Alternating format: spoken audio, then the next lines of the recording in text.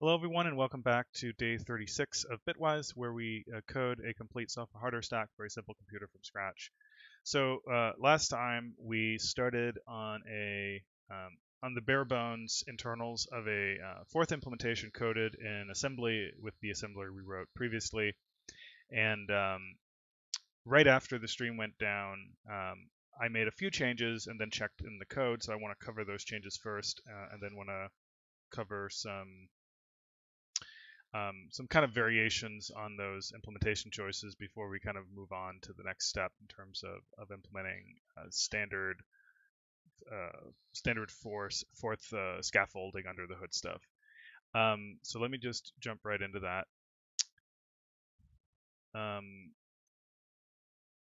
So yeah, so this is our assembly program.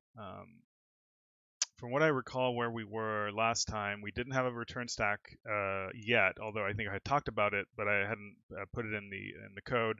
So last time we just had a stack pointer and a program counter, and our kind of our dispatch macro previously, basically, I think the difference is that um, we assumed that the so-called program counter, which is not really a program counter in the conventional sense, but it points to the next execution token um, to execute. We assumed previously that this was a direct machine code address, so that you could basically directly jump to the result of this load. So you would, previously you would basically do this.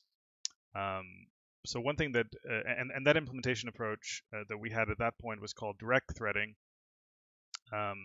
And actually, I can't really demonstrate it very easily because the code has since evolved a little bit.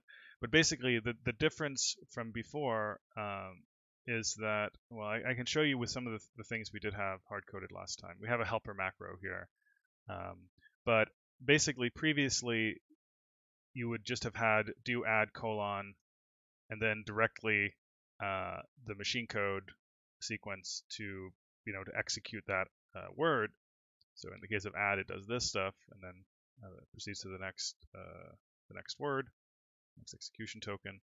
But the difference now is that the address that constitutes the execution token, rather than being itself a machine code, the start of a machine code sequence, it actually points to the machine code sequence, and then that is followed by some other word-specific data.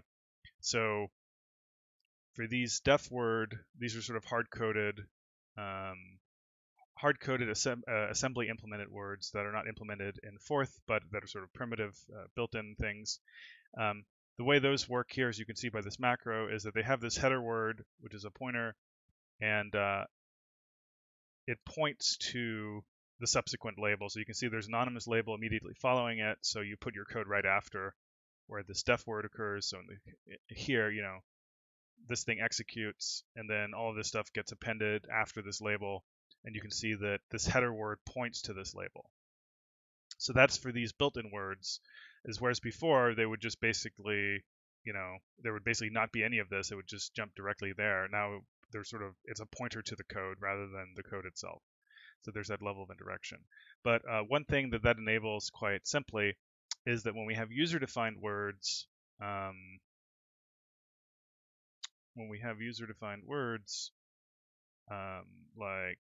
like this, for example,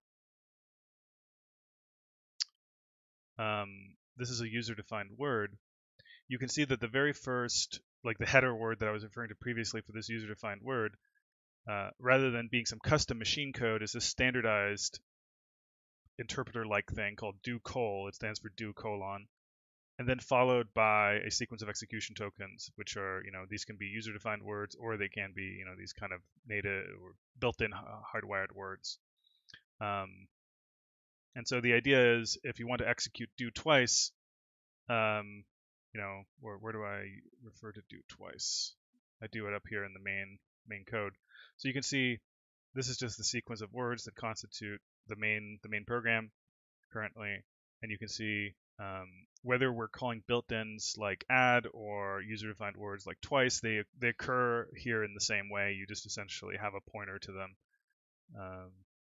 and And then to execute either of them, the first thing you do is you fetch that the header word and you jump to that address. So for user-defined words, that address is always going to be the same. It's going to be do col. And then do col, as I will show you right up here, do col is very simple. It's just this code here, these 3 instructions plus this generic next thing. So what does do col do? It basically acts like a function call kind of thing. But what it does is it pushes, well, it doesn't, yeah, it pushes the program counter on the return stack, which is separate from the parameter stack. So RSP points to the top of the return stack. So it pushes that on the stack and increments the program counter so that we will execute the next word after. Let's see, is this right? Save this, increment that. Oh, I see. This is a 3 operand instruction. And then we set the program counter to not xt, because xt is where we fetch do col, right? It's right after xt, which is the beginning of the sequence of execution tokens that constitutes that user-defined word. And then we call next, which will then fetch from PC and so on. So that's indirect threading.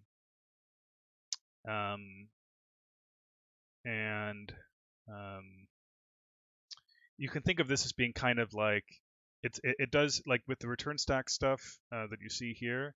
This is sort of the pushing the return address when you call a function. It's the equivalent of that. And then exit is sort of the counterpart, again, from the return stack perspective, where it does a pop from the return stack into the PC and then does next. So the idea is that every user-defined word will end with exit, and that will return to where you were in the previous word. So that's the idea. And then here we have kind of 2 standard words, forth, which basically moves stuff from the normal parameter stack to the return stack and return stack and vice versa. So you can see this this pops from the parameter stack and pushes onto the return stack, and this pops from the return stack and pushes onto the parameter stack. And then here we have some basic word load store stuff, which loads the address and loads the address from the top of the stack, loads that, pushes the result. In the case of store, of course, you need both the address to load and the data. Or for store, you need both the data you want to store and where to store it to, right? The store address. So that's it for that. And then here I have a simple test program. And it's reminiscent of stuff we wrote previously in assembly.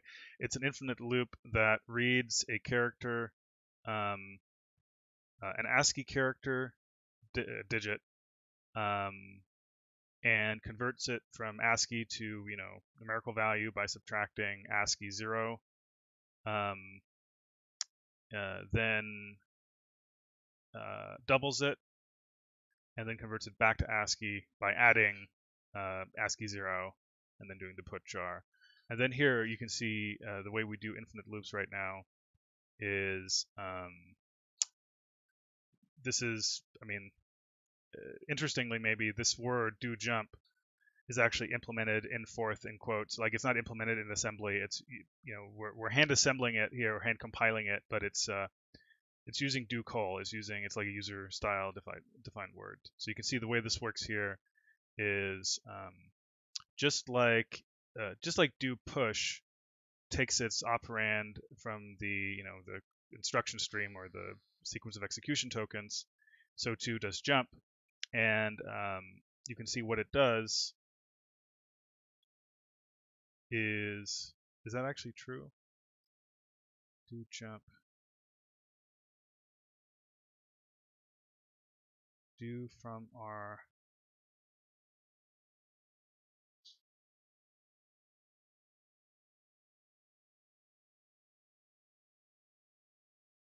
is that really true? I don't see where it's reading that. Oh no, sorry, I do.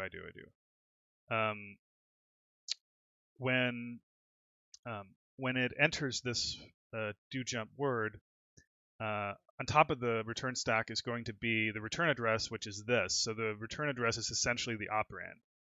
And so when you pop from the return stack to the parameter stack, you're essentially popping the address of this thing, So then when you load it on top of the stack, you have the address, which is this, like it's, the value of wherever this is. And then you can see I put it back on the return stack. And this is a standard thing you do in Forth, where if you want to control flow, you can push something on the return stack and then exit from the current word. Then when it exits from the current word, it's going to set the program counter to wherever the top of the return stack points. And so because here we're pushing, the next, this thing, it will basically go back there. Does this have problems with it? I'm just trying to think, does this have problems with infinite recursion? Because we never really, yeah, I think it does actually. So this thing, I think in this case, the return stack would keep growing and growing because, no, actually that's not true, because at the top level, there is nothing on the return stack. So we don't have to worry about that here. But if we wanted,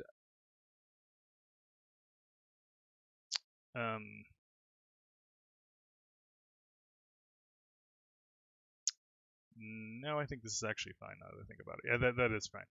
So yeah, load the next thing in the instruction stream by using the return address from this, and then loading through it and then exiting, which will redirect to the beginning of that program. And so this is just a big infinite loop. So that's indirect threading, and just to demo it,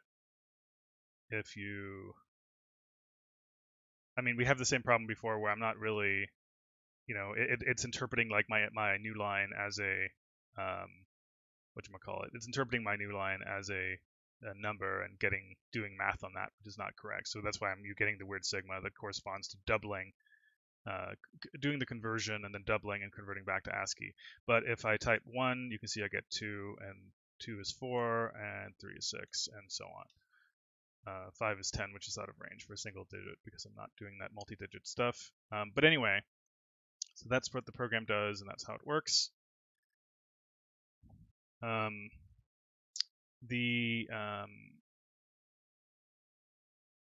If you look at the Jones-Forth thing I linked last time, they start out like I did with direct threading, as I did in the last stream, and then say basically, hey, if you want to support user-defined words, it's a little bit awkward. Like it's actually better if you only have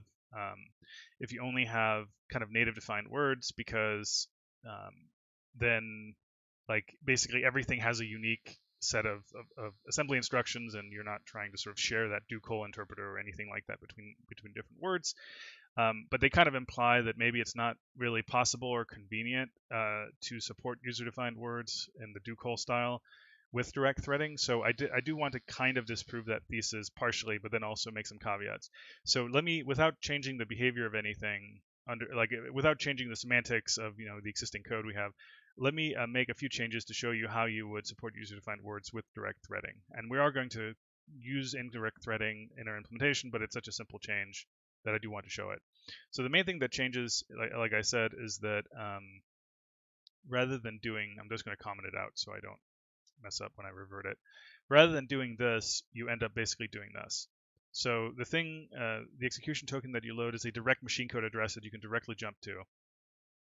And so the thing that has to change for these hardwired words is that this thing here is just like this.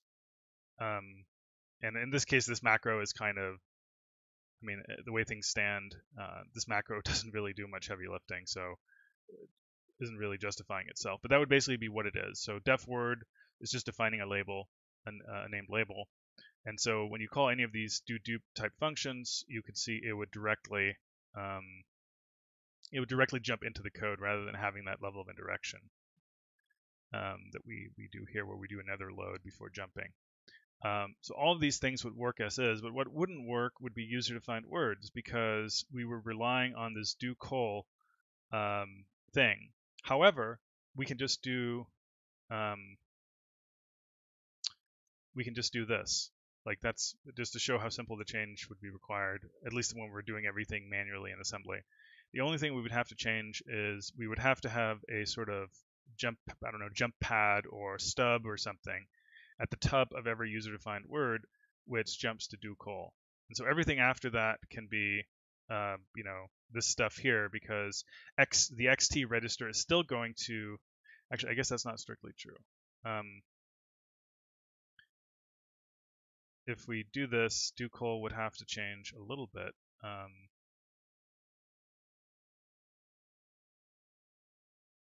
We would have to do this, because now it's not plus. No, actually, that's not true. This would work as well. Or would it? Let me think about that.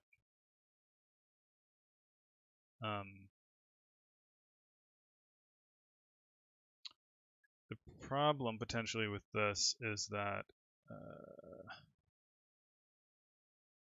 jump could be more than a single instruction if it's a far jump.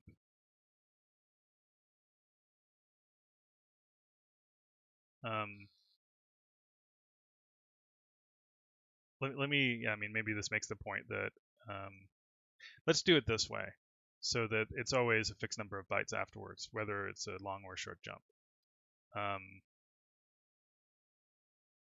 But yeah, so let's do this instead.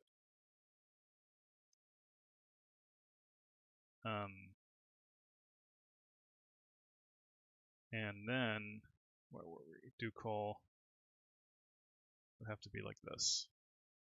I'm sorry, this is the new thing. And I think that's it. I think that would work, but let's try.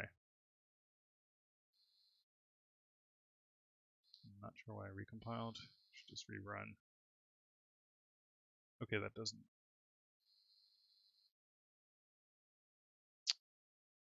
Oh, I see. Right. I think the parser right now can't handle this. I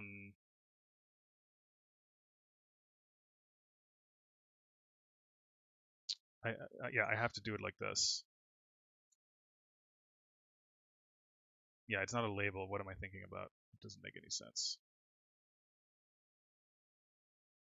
Excuse me.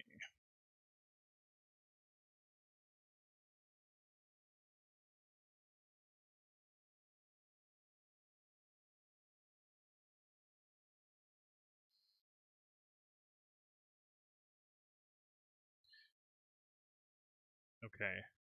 It doesn't like this either. This is, sorry, one of the benefits of doing this kind of program is that we actually get to test the assembler. We should be able to do parse adder. I'm trying to remember, what was the other case where I recently added parse adder?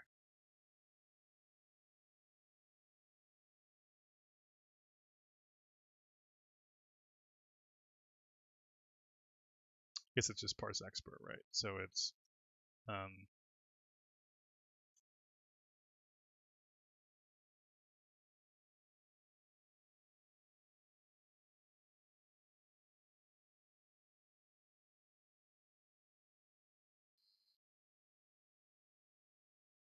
this would be expert val, and if it's a this, it would be. I think that's how it goes. Okay. So you can see this still works. And again, to reiterate what we did, now rather than having kind of the header word store a pointer to the code that knows how to interpret the thing, we just assume that we can directly jump to the header, and that's machine code. And then for these native words, they don't have to do anything special. But for the user-defined words that rely on do call for interpretation, they you need to have this little kind of do call stub, basically. That's the idea. And actually, let's. I think this is what Jonesforth calls it, just to maybe keep the names a little bit consistent. We're not really going to be using his implementation, but this could be useful. So if we wanted to have these helper macros for defining hard-coded words and sort of user-defined words that use do call, this one would be jump do call, and then this to have a fixed offset after that. And then all the existing uses of def word are replaced with def code, and these then become def word do twice. We can get rid of that. Def word do jump. We can get rid of that.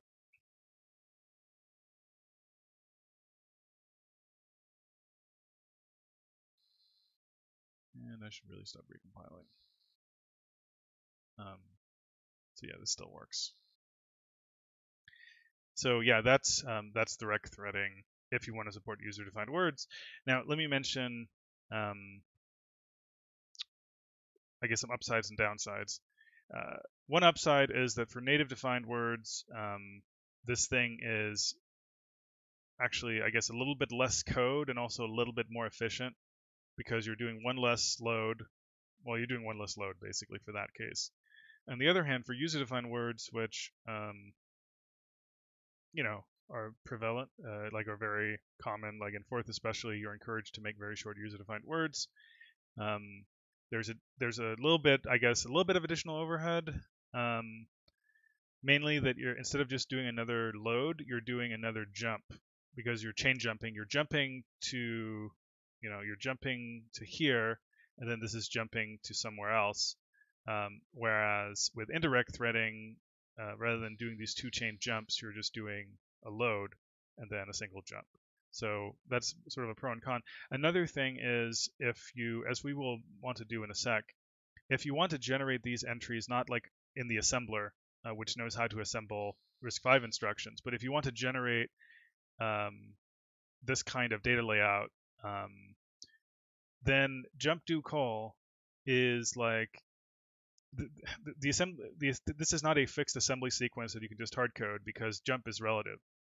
So if you're using any kind of relative, precision, like a PC relative machine code sequence for this stuff here, it will have to change for every instance, depending on where it's located. Because do call is going to be at a fixed location, but each of these words we define will be at a variable location, so the offset is going to differ. But I mean, of course you can handle that. It's not a huge deal. You just have to know how to assemble jump instructions, and you can. I mean, you don't need a full assembler in your Forth compiler. You can have something very specialized. You just basically, if you remember how we do all our stuff, you need to know how to encode J immediates. That's really what it is. So you would need some equivalent of this to calculate. You calculate the offset. You do a encode J immediate, and then you handle basically this case here. You would need to hard code something like this. But I mean, that's a little bit of a wiggle, and it becomes more. It means that the encoding here is more machine dependent. It has machine code in the way standard words are laid out. Whereas if all you have are kind of code pointers, then that's kind of easy to generate. You just put an absolute address there and we're good. So anyway, I just wanted to point out that you can support it. You can do user-defined words with this kind of direct threading, but we are going to be using indirect threading. So let me just revert this stuff. Let's keep these macros though. And these macros are handy in any case. So what you want is, for this, you want do call, and that's it. And then for this case, you want to point to this label, right? So you can kind of see how the trade-offs between these two cases change with direct versus indirect threading.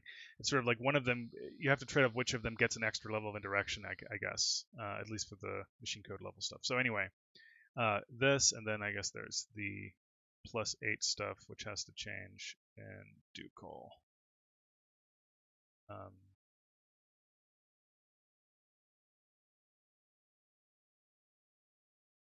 But otherwise, should work. and it does. All right, so that's it for the I guess you could say like the minimum set of forth runtime semantics. If we were hand compiling all these user-defined words with an assembler or some other helper tool, you could, in theory, this is really all you need, like the parameter stack, the you know um, the return stack, and some kind of program counter, forth style program counter. You can do everything with this, but obviously, if this was all forth was, it would be kind of garbage. No one would really want to use it. It's more or less at this level, it's just a kind of a virtual machine that happens to have two stacks instead of one, the way you might normally see it, um, and uh, and doesn't make a hard distinction between built-in opcodes versus user-defined functionality, right? Because that is one advantage of this approach is that things like do add and do push are kind of like built-in opcodes, but you can see that they're not really encoded any differently. That's both good and bad. I mean, the bad part is that we have to encode a full pointer um, rather than say a single byte opcode, the way you might see in something like the JVM, which is a stack machine as well. Anyway, but yeah, so this is really the minimal core, but there's a bunch of other things you need to make anything that resembles even a minimalistic forth. And the big one is the dictionary. So normally, of course, like I said, you don't hand compile things with an assembler.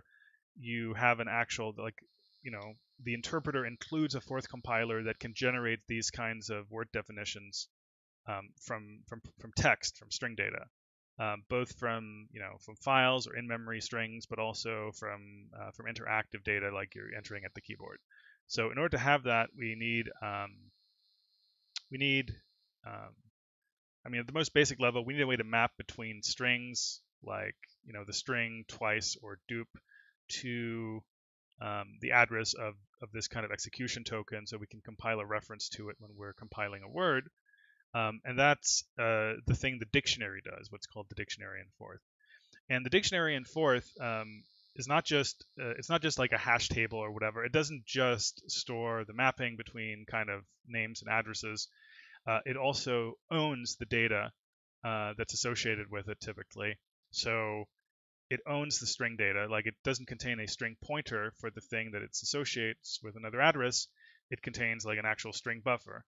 And the data that is associated with is owned by the dictionary. It doesn't point to it. So when you make the dictionary entry, you have to kind of, before you finish the dictionary entry and publish it, you have to you kind of have to decide its size. And the way Forth has done it, it's very powerful and very simple, although obviously has its limitations, is to basically have the dictionary be a big linear append-only data structure. And so if you think of it as, I guess it's not really well described as a C-struct because of variable length data, but a typical dictionary entry is like there's a flag. This may be like a 1-byte flag. But let's just describe it without getting into the details of how many bytes. So there's a flag that's maybe has some basic information, like this is a so-called immediate word or not, for example. And then length of name or name length, name data, variable number of bytes, not zero terminated, and then data, like basically data payload.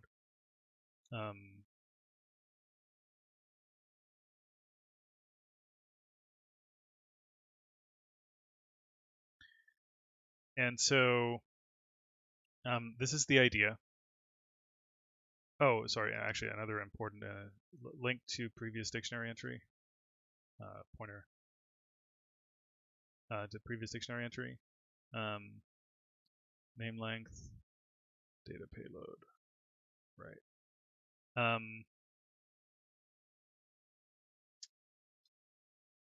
And so the idea is, so if I gave you a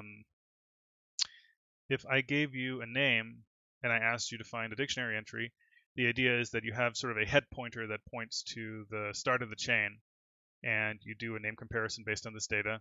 And if it matches, then you return a pointer to that entry.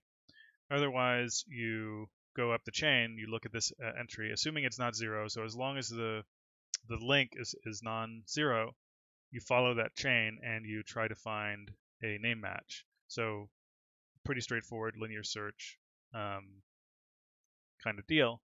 And that's about it. Now,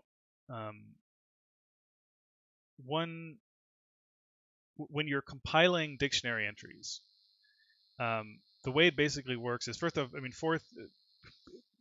people call it compilation, and it is a form of compilation, but it's a very straightforward kind of incremental single pass compilation.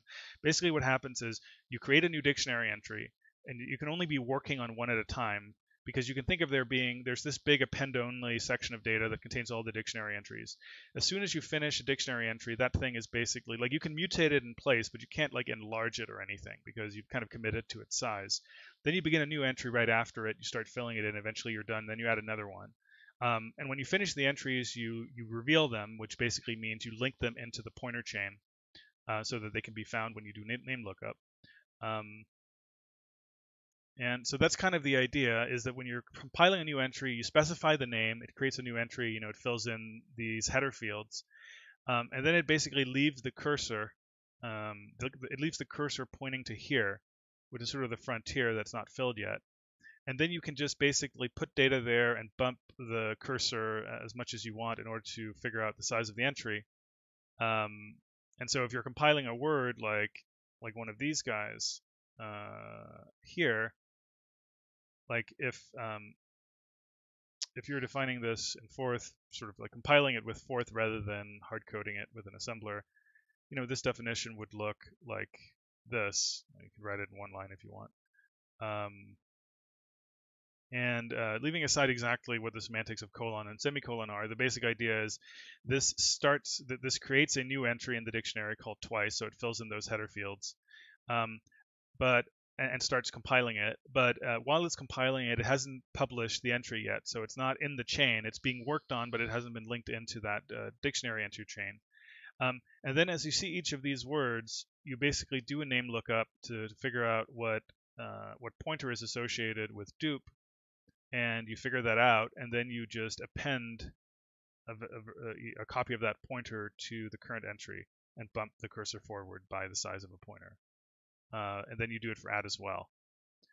Semicolon, one of the things it does is it implicitly appends an exit, so that at the end of a word you always exit. But it does other stuff as well, like it changes the mode from interpreting to compiling, basically. Because normally out here, if you would type dupe sort of outside of this kind of context, dupe means execute dupe immediately, but inside here you're in a compilation mode where when you see dupe, it means append a reference to dupe to the current word, that sort of deal. But anyway, that's the purpose of the dictionary and how it's used. So let's code that up. That's the next data structure we need in order to move towards something like a real Forth system. And so let's see here.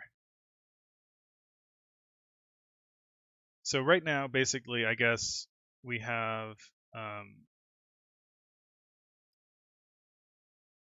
we have a code pointer as well, which is our do call with our indirect threading,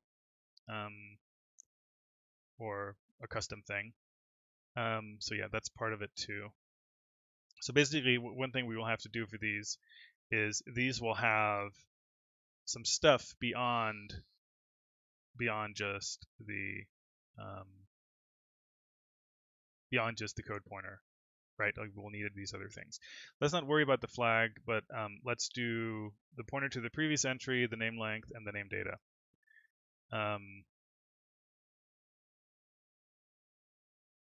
And I guess right now,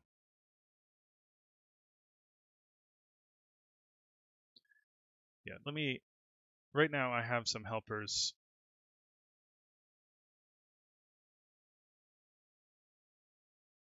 I guess I didn't actually. So one thing I want is I want a way to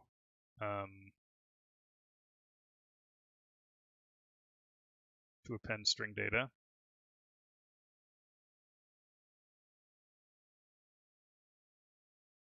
Um,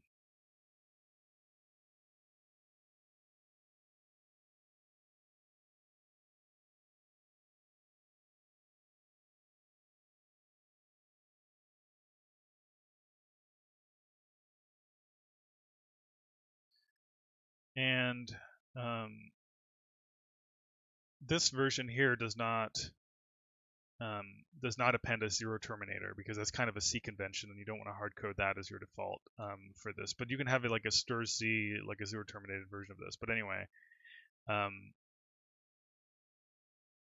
so stir blah blah blah asm token stir, and then we want to asm bytes. I think that's what we called it.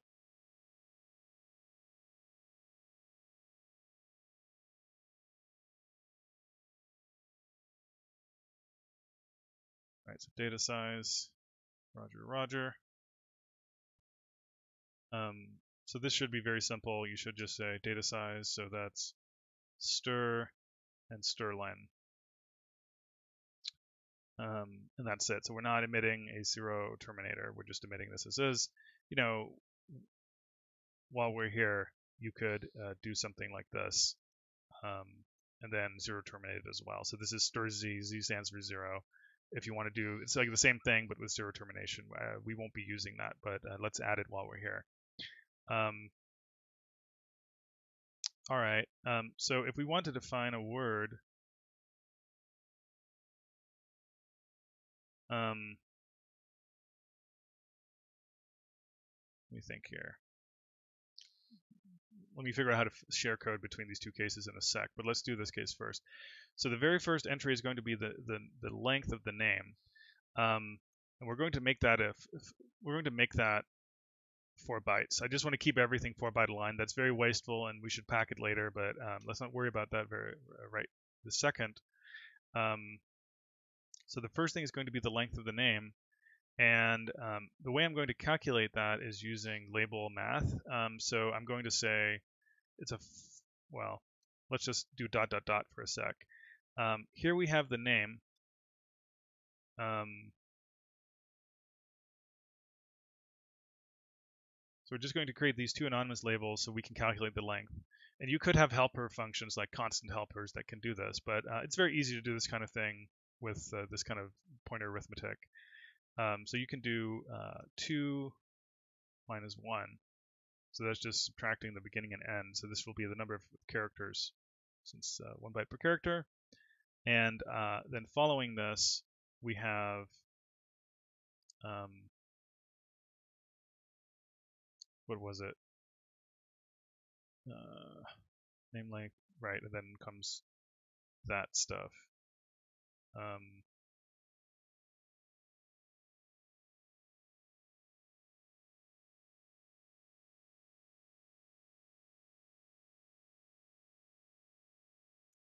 guess I can just do it like this.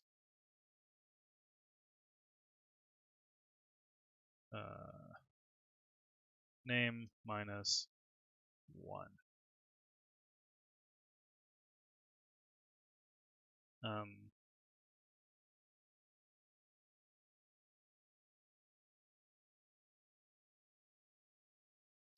mean, oh, and I guess that's not.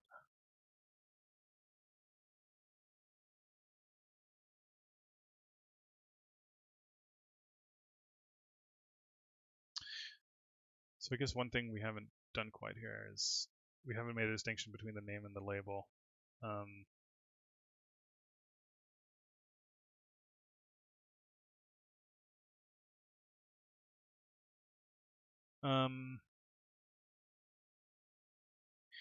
Let's take this as an opportunity to add a macro or an assembler feature, because and I know Jones Forth uses the gas version of this as well. But basically, if I type something like, no, I mean, I think I actually do want the ability to have separate, because the identifier, yeah, I don't care. There's not that much redundancy. So let's just say this is the label and this is the name.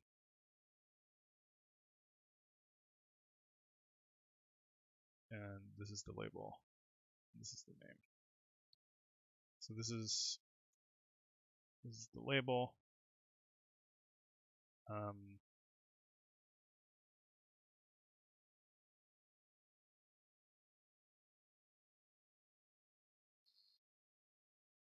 I mean,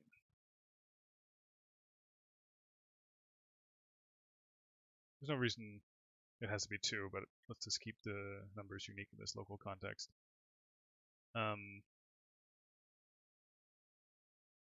So let's see, length of name, name data, label with the code pointer.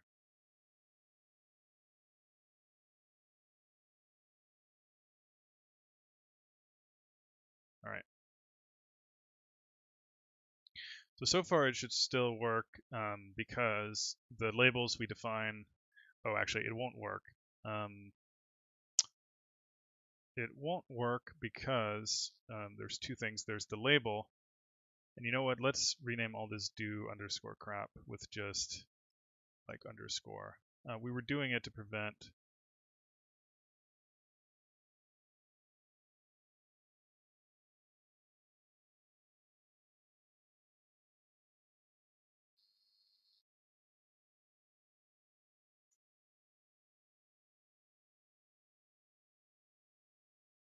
the replace next.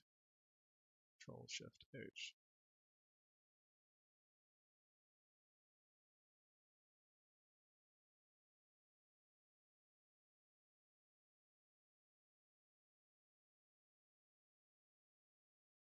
Okay, let's do that. And then for each of these, we also have to specify the string. And this is where, I think Jonesforth does this, you could be more clever with using the macro system for some of these names to convert an identifier to a name. But I actually don't want to do that, I think, because Forth identifiers are much more flexible for one.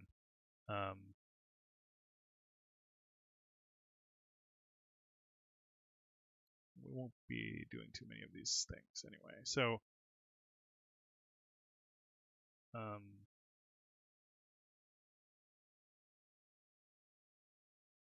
like this, for example, is conventionally in Forth called like that.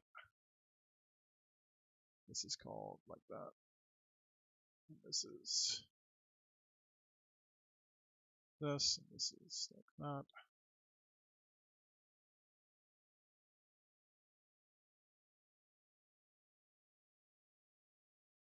Something like this.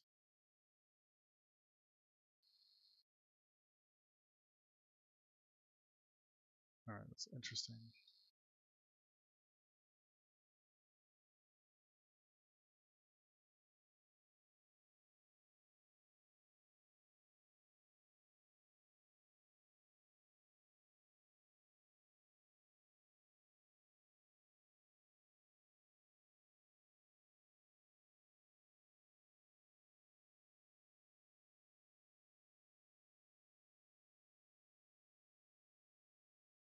So what unexpected token null?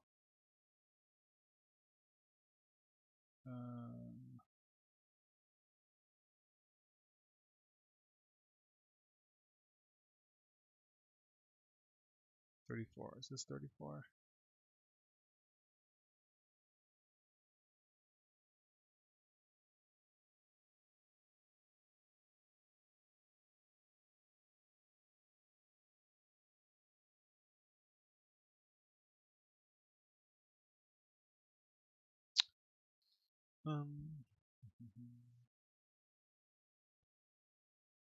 Well, clearly some of these. Actually, let me just trigger that again because I totally overlooked one of the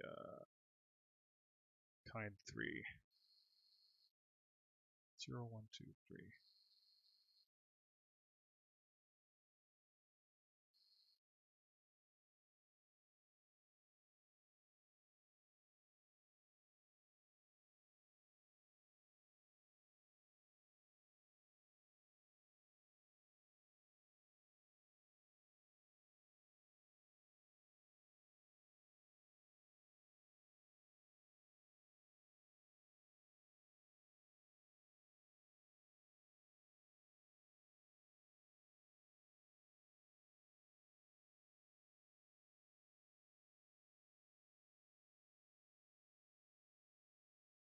All right.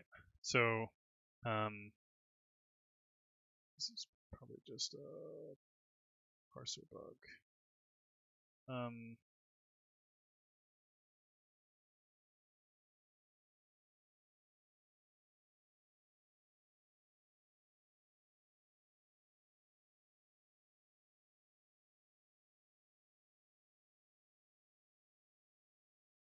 okay, so it's definitely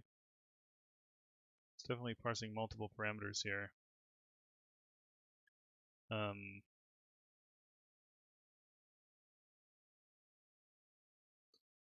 so I guess it's next token. Um,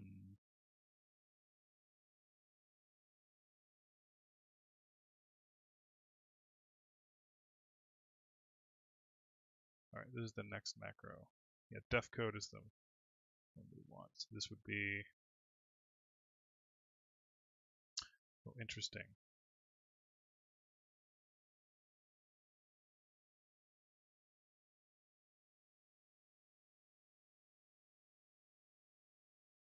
Okay, so this is line 34. Okay, that is the problem one. So let's see what's going on here. Um, parse the first. So I mean, first of all, how many have we? We should have two parameters, right? So we've already parsed one.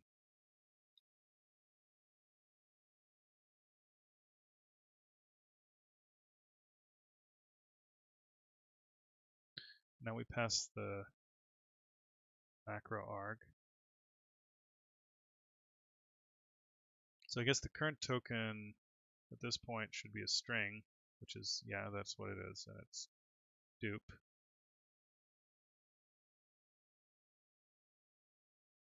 Um,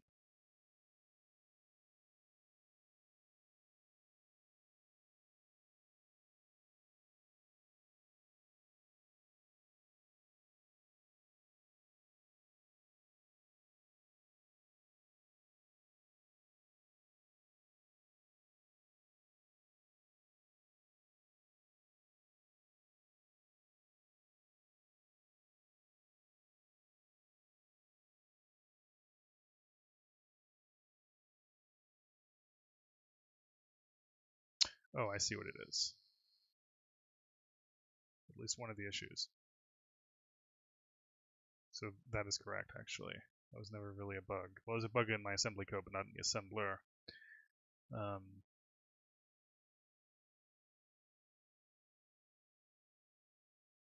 Right, okay. So this should still work. Of course, it doesn't still work. um, all right. What changed? Def code label name.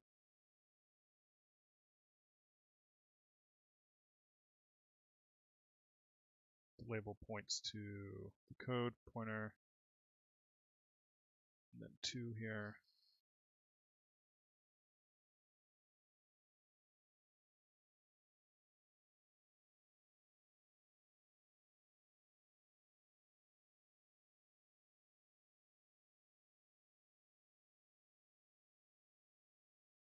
Oh, okay, let's single step it.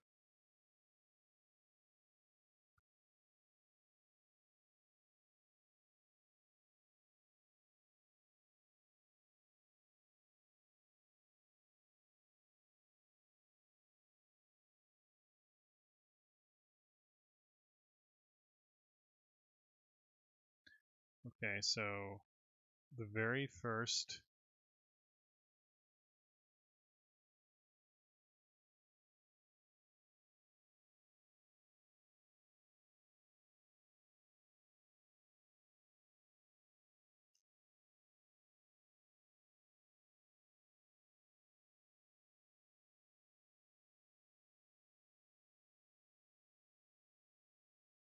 um,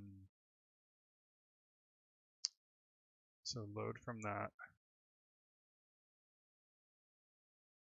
add 4 to another level of a direction there, and then jump to that.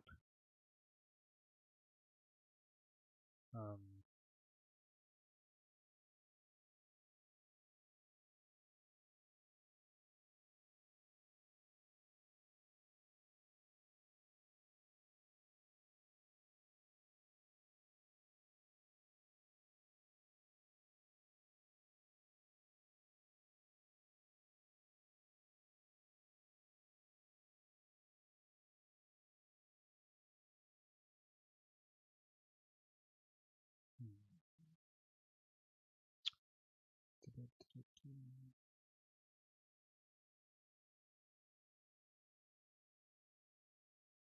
def code underscore get char, blah, blah, blah.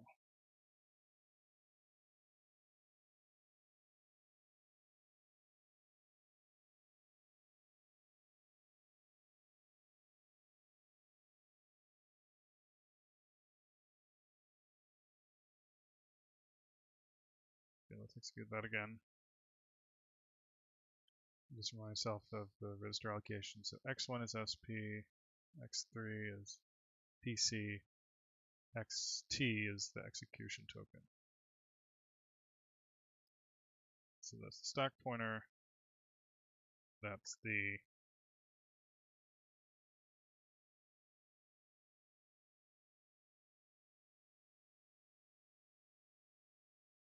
oh, well, this is certainly a bug. So let me just fix that.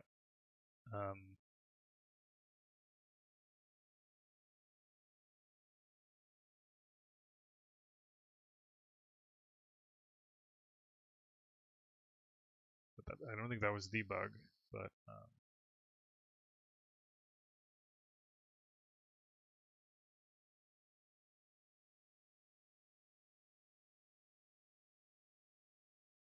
let's do it like this.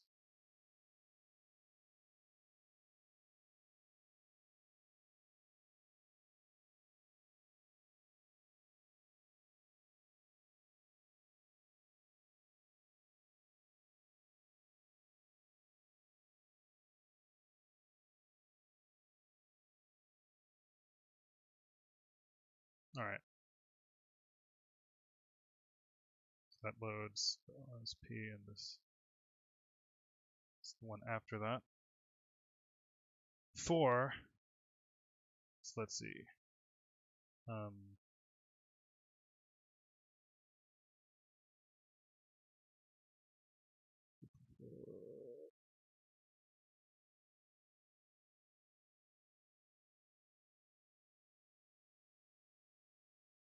Right, so that loads that. So supposedly,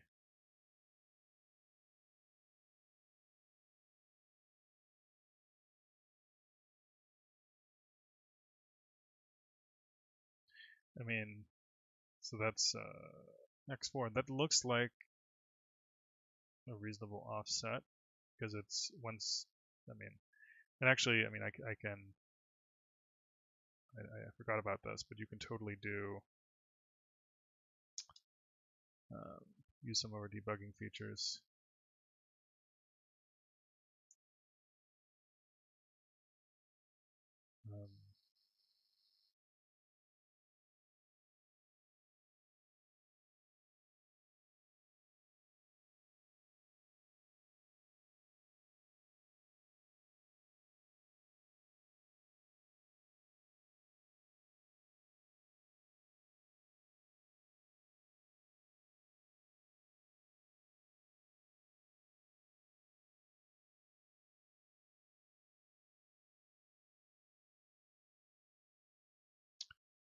Um, so the first, I think the first one was get char, right? Just to verify. So get char. Get char is 169.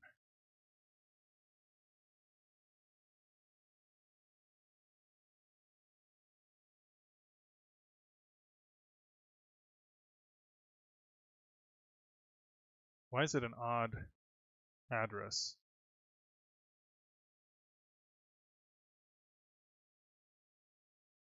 It couldn't be an alignment thing, right? I mean, that's definitely an issue I hadn't thought about. Um,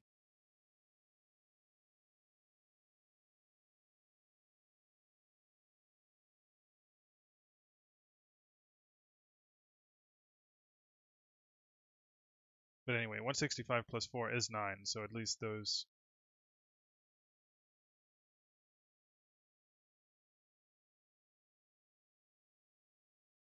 But anyway, when we then do the load,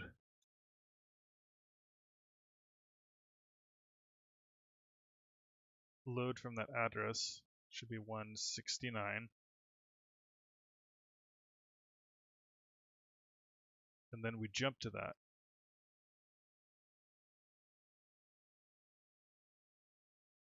And it's an illegal instruction. Okay, that's interesting, to say the least.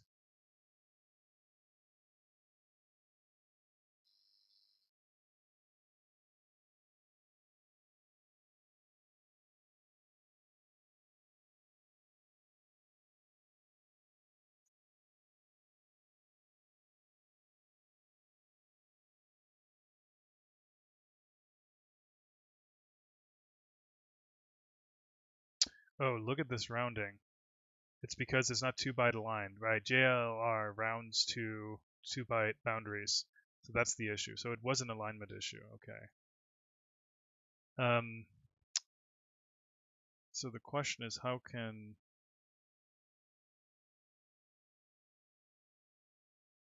that's an annoying thing with string data. String data tends to be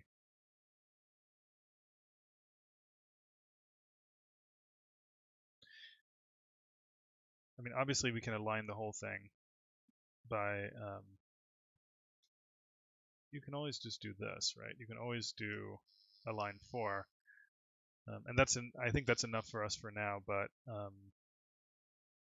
it means that doing the math for the code for finding the code pointer is less easy, which probably suggests that this thing here should be maybe at the top even,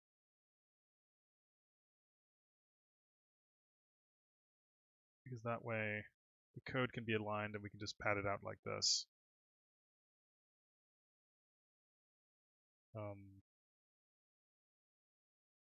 It also means all the variable length data is back to back, which sounds like a good idea anyway.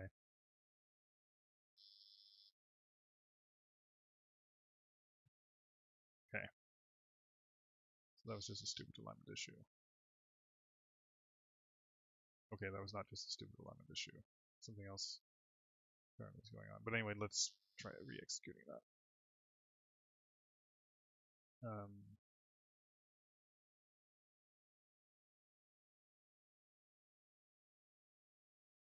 These are not aligned either.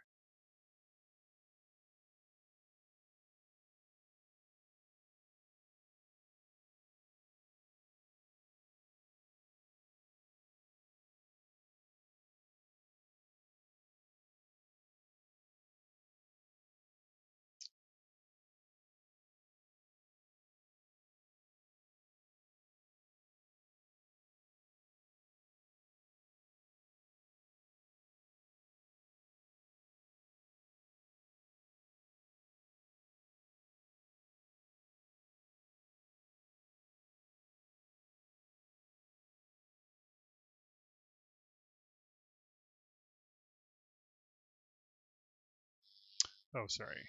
This thing is not pointing to the right place. It should point after.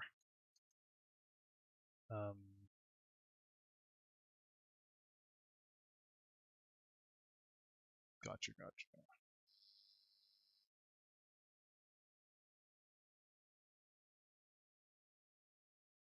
It could still.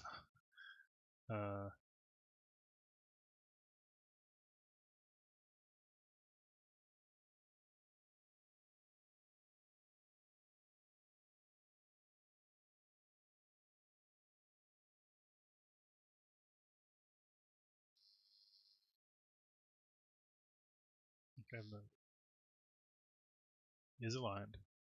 We can actually jump to it.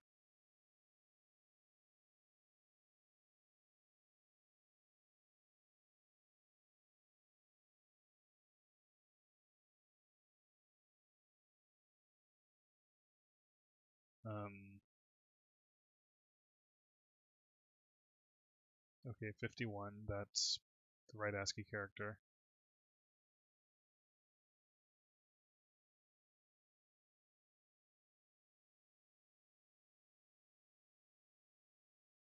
Okay, so stuff is happening. So it's just some minor details then. Maybe for user-defined words. So the very first word is the...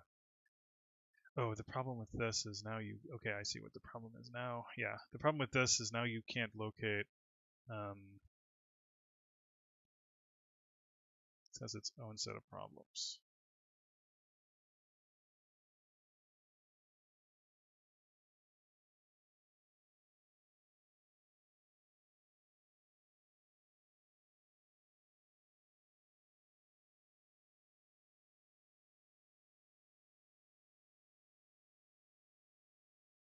I mean, it's possible to do this alignment calculation at runtime when doing dictionary lookups. That's not too bad, so let's just do it like that. What else? Okay, so that works. Anyway, that took longer than it should have, but that is assembly for you sometimes. So anyway, now we're back to basically where we were, but we're actually defining the data structure. Let us define a... how are we doing on time? I'm probably going to do an extra long stream today because I've kind of been chomping at the bit to do some of this stuff over the weekend. I tried to force myself not to actually start writing code, so I want to make some progress. But anyway,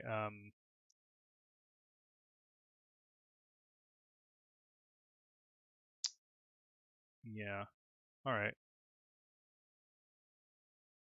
So now we've filled in the entries. One thing, oh yeah, we don't have the link field yet. We can use constants for that.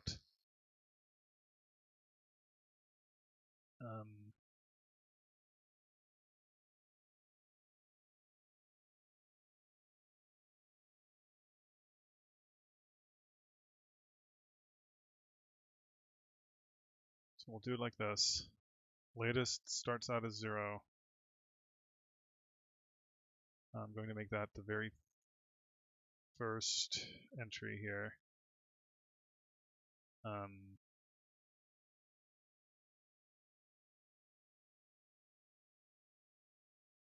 I guess since this whole thing is not aligned, there's no reason really to make this. Let's just make these bytes. Since it's adjacent to string data, it's going to be unaligned as a group anyway. Right, so latest is like here.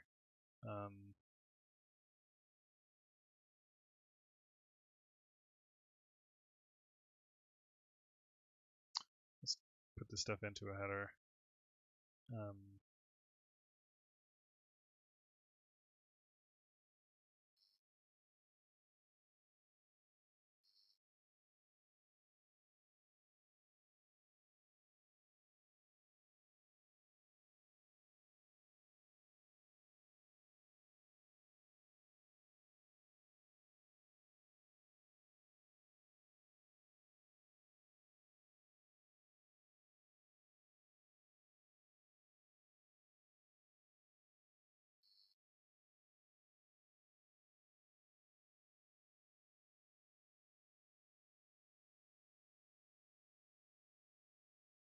They don't clash because they're position. Okay.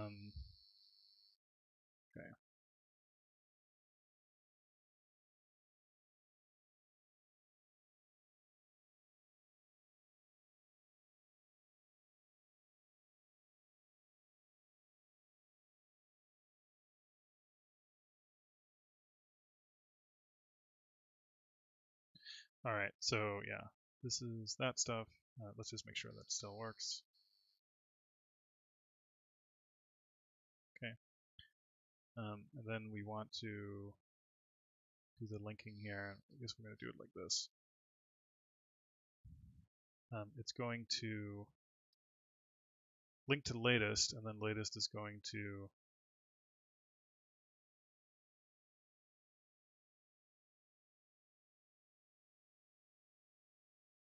point to this.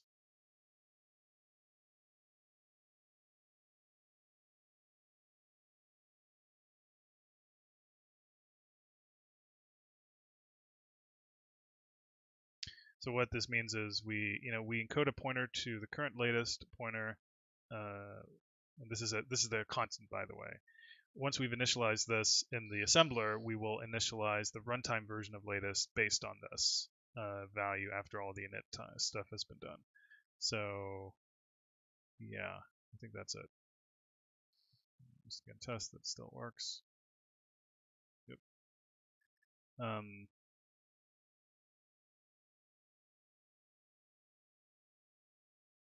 And now you want to write a function routine, which I guess I'll just call it find, and you give it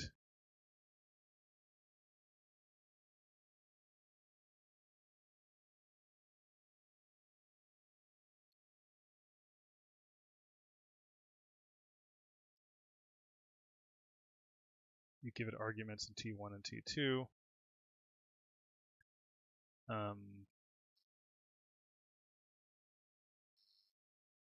And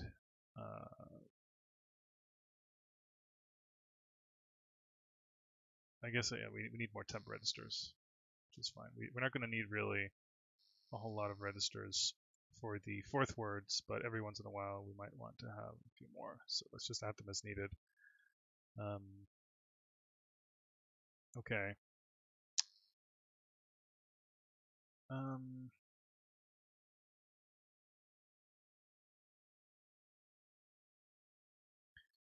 So let's see. We need a runtime version of latest. I can't remember.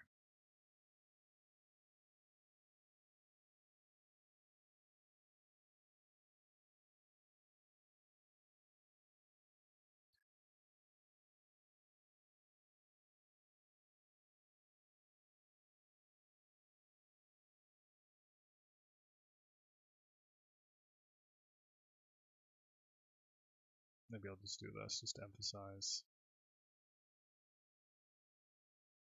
what it is. Then latest will be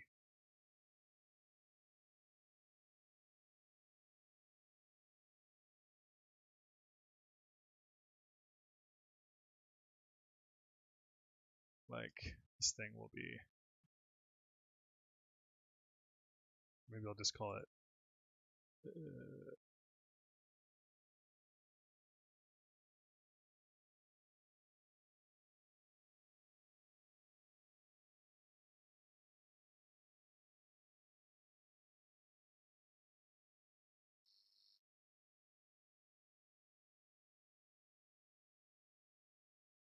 just put random stuff, random variables here.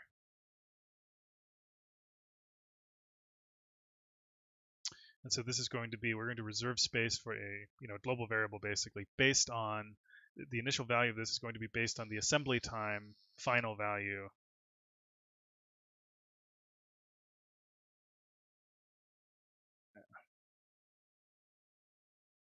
This is called latest const, something like that. I'll think of a better name later. The whole thing resized. My thoughts. All right. Okay, so what was find doing? Right, so we're going to load latest, and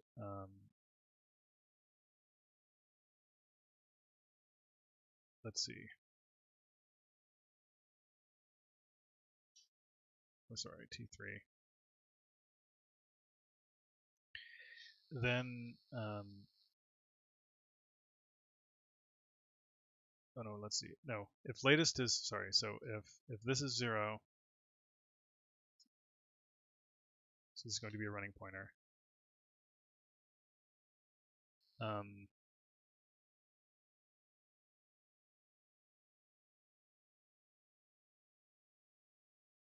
If T3 is 0, then we're done.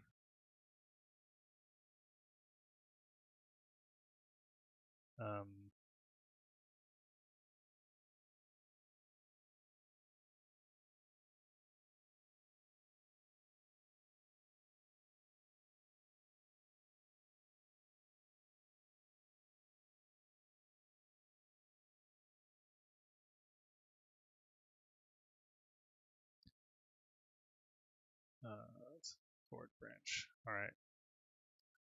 So if this is 0 otherwise,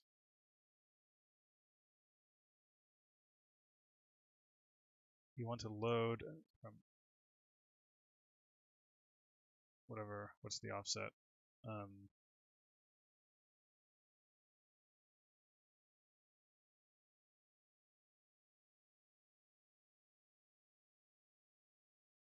Nameline offset is 4, name offset is 5. Link offset is 0.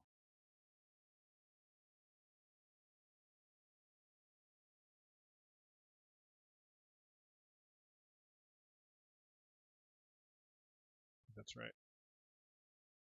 4.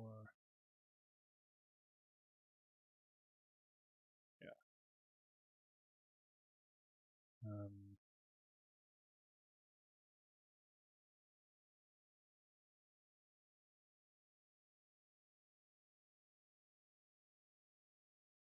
So T4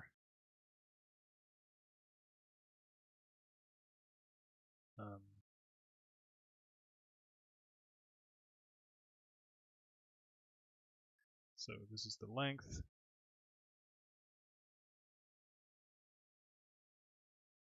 If T4 is not equal to T2, then we want to skip. I guess this will end up being 3.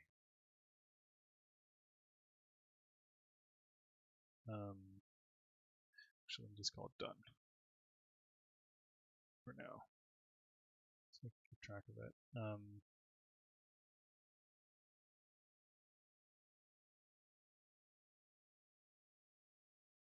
So if the names don't match, then go to label 2. And here we are going to replace this with the next thing in the chain, and then jump back to the top.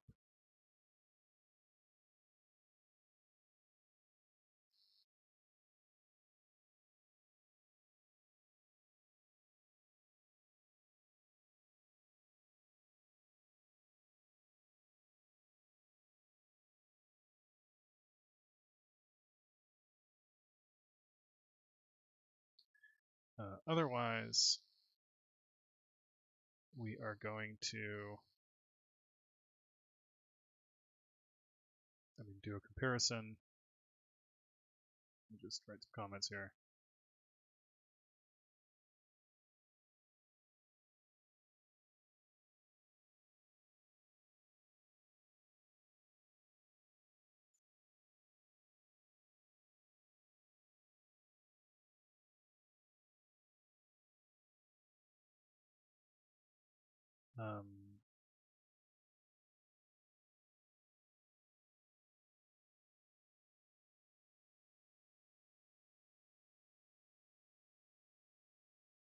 Let's use more temp registers.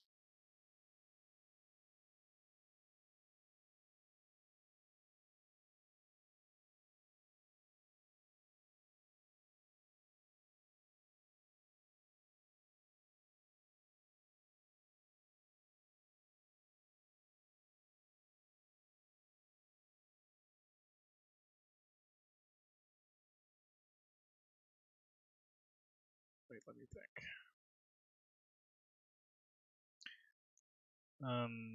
Right. So we need a temp, T5 is T1, T6 is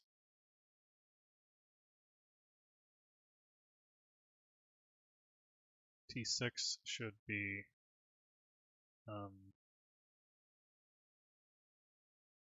T3 plus name offset.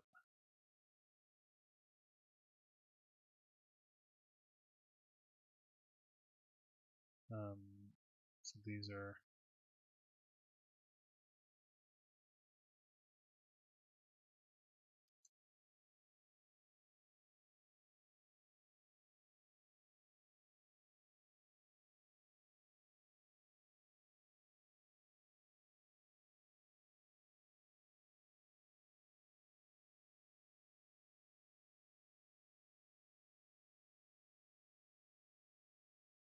Uh,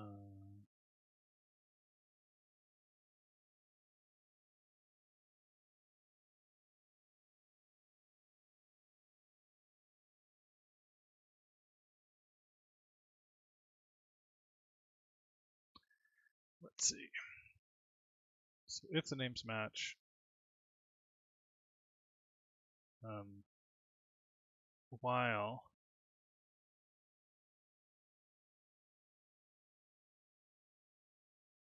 if, so let's see, if this is 0, then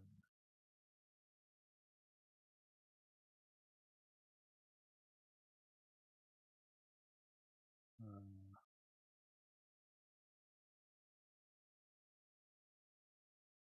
I'm so out of practice writing simple assembly stuff, but it'll come back to me once we start getting more into it. So if, I mean, basically what I'm trying to write is like, um,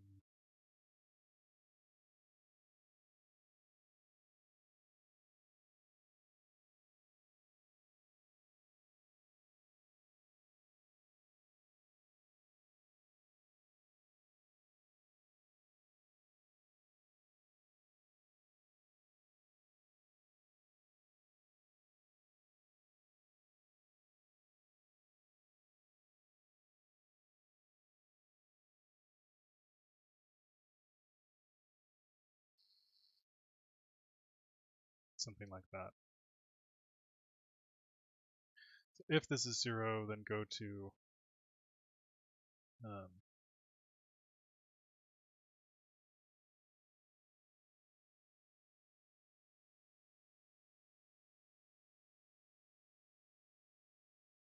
oh, actually, if it's 0, if it's not 0, then do it. Otherwise, found a match. I'm just going to put in a ret. Um, so if we get all the way down to 0,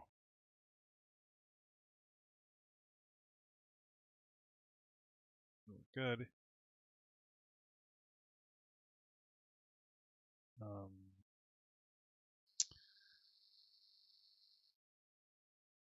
Let's see here.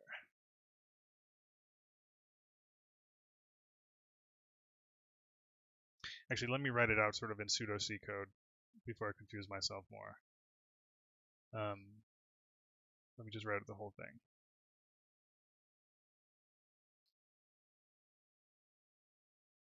And I'm just going to use the registers as pseudo variables. So um,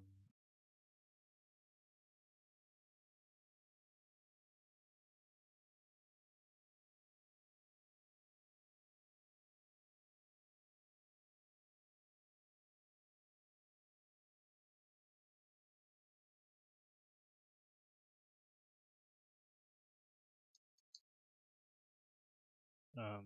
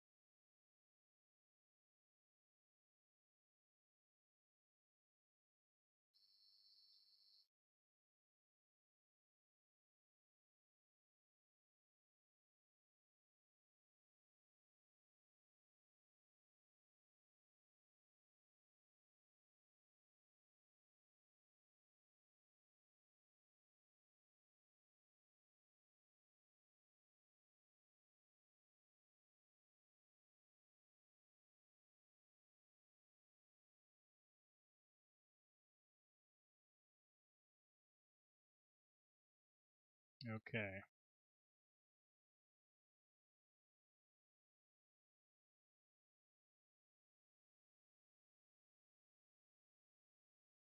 I think that's what this works out to.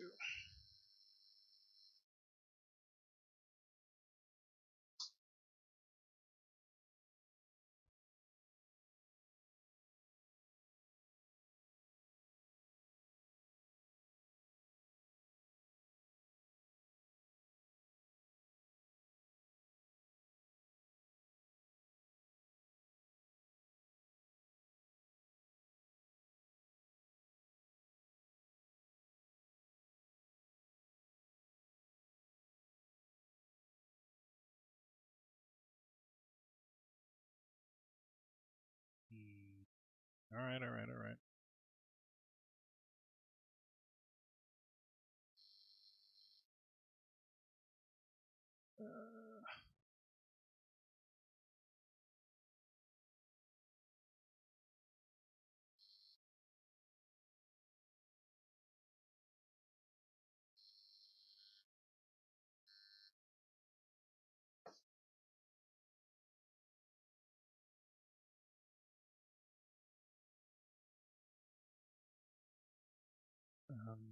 Let's see here.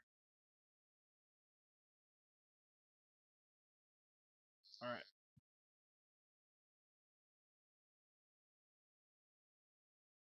I don't necessarily. I mean, I'm not as fluent in assembly as I was when I was doing this many, many years ago. But let's try basically, and I guess this is also a good exercise if you haven't tried writing non-trivial things in assembly. I mean, not to say this loop is super non-trivial, but there's multiple nested loops and a bunch of variables in play. So um, let's actually just try using this sort of pseudo C code as a template for how to write down the corresponding assembly. Um, and the first thing I'm going to do is I'm going to remove the while loops and turn them into conditional jumps to mimic how assembly code is. Um, and so um,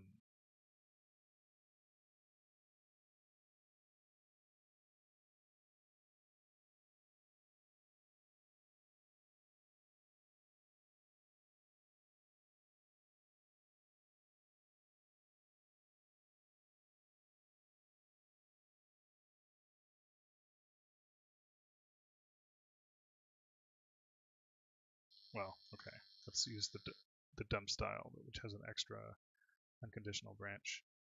Um, so you basically want to say if oh, OBS disconnected. Just wait for it to reconnect.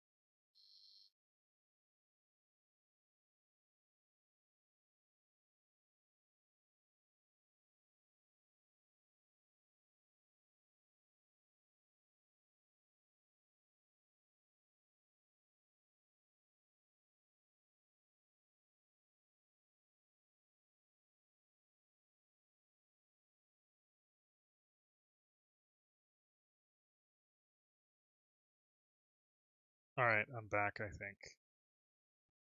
Uh, yeah, my residential crappy internet connection just dropped for a sec.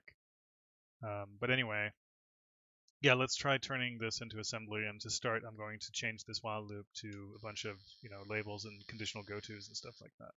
So let's just write it in the dumbest, most straightforward way possible, where you say if this is 0, go to done. And so I'm going to write it like this. And same thing here.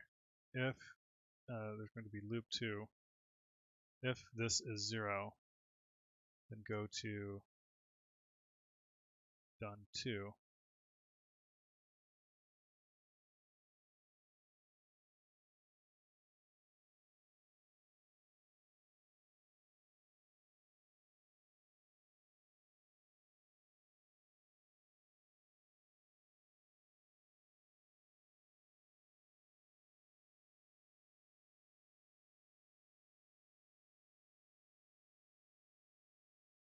Actually, let me just look at the original code because I just realized there's one thing missing. So I want to get that correct first because we never advance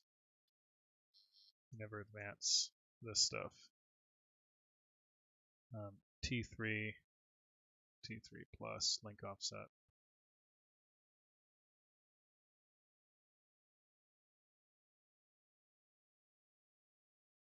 Okay.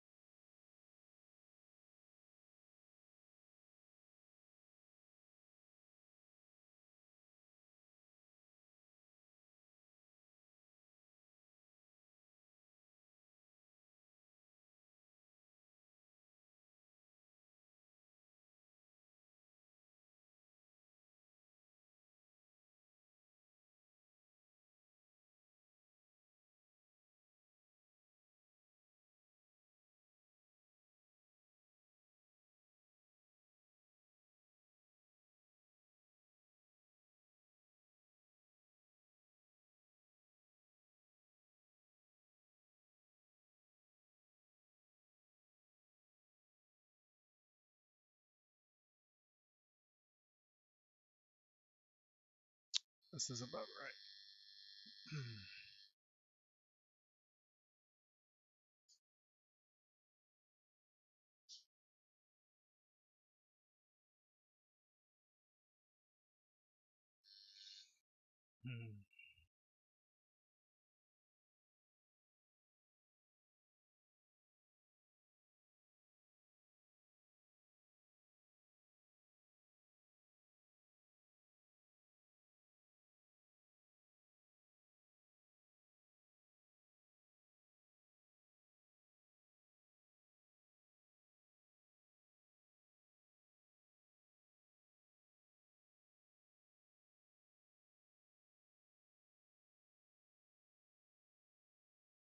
Let's see. If it's 0, then we're done. Otherwise, load the name. Or sorry, load the name length. If the names don't match, go to the next entry. If the names match, load start pointers for these two strings, and then use T4 as a countdown loop variable. If we ever count down to 0, it means everything up to that point matched, so we return true. Otherwise, load the next characters from those respective strings. If they don't match, then the strings didn't match, and we will try the next dictionary entry. Otherwise, we advance these string pointers and decrement the loop counter and repeat the loop.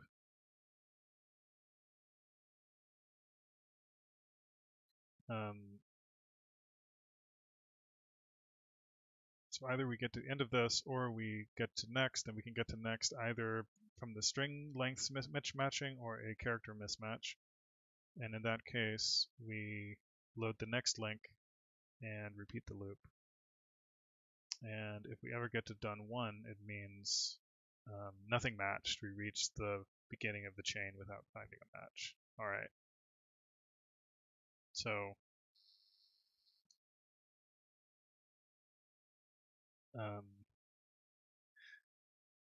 this is kind of one way you can take something like very low level pseudo C and lower it into something that's eventually assembly code.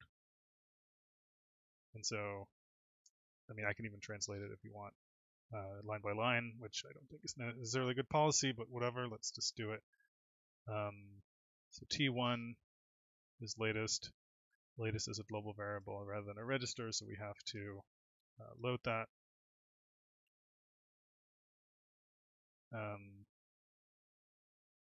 Then we have a loop, and what we want to say is if this is 0, go to done 1, or just done 1. But otherwise, we're going to load from that off.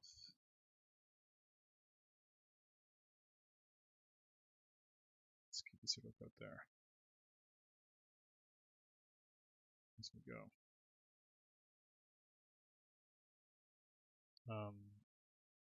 If these match, then go to next. Um,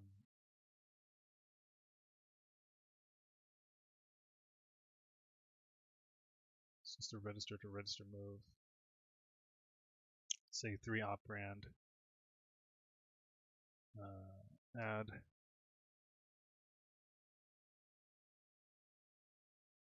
Um,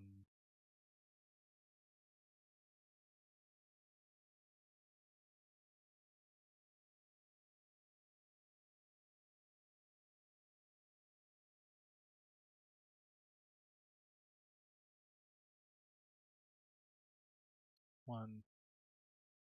This is a load, so we have to do. And this 2 is load.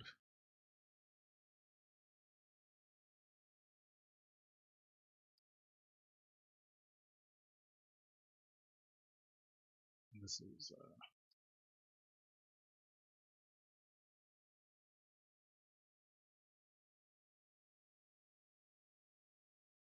well, should have been go to in the code, but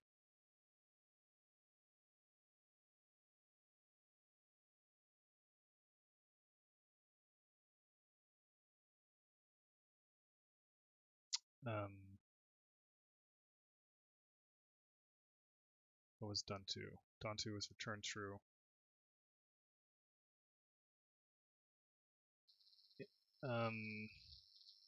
Let's see.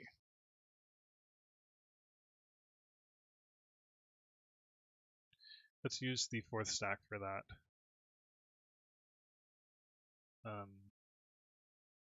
By saying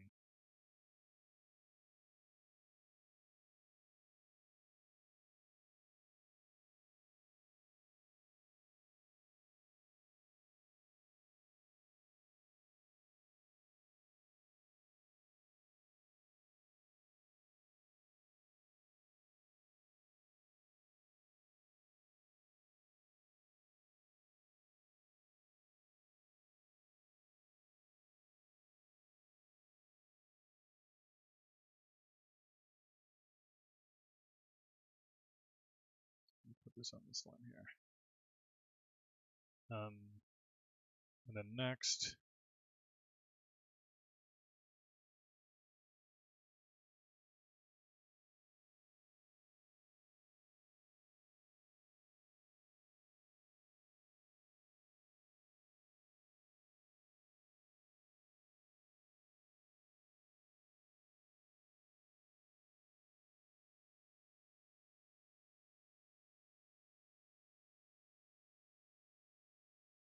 actually this should be -1 because in the 4th people usually use all ones as a bit mask to indicate a 1, but for branches all you care about is non-zeroness anyway.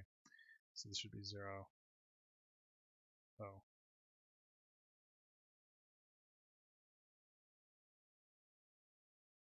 Have to increment that as well.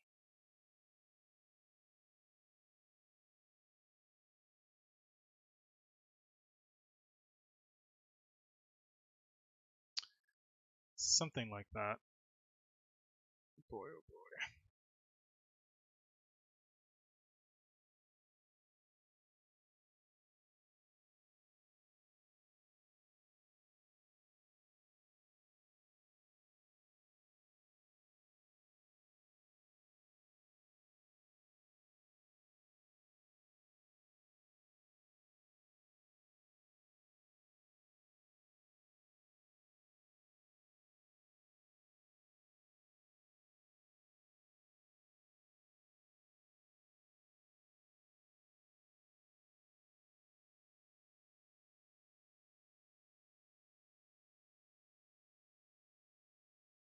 I'm trying to remember.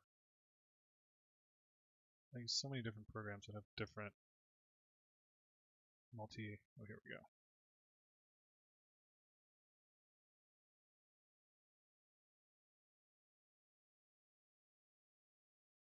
Dies.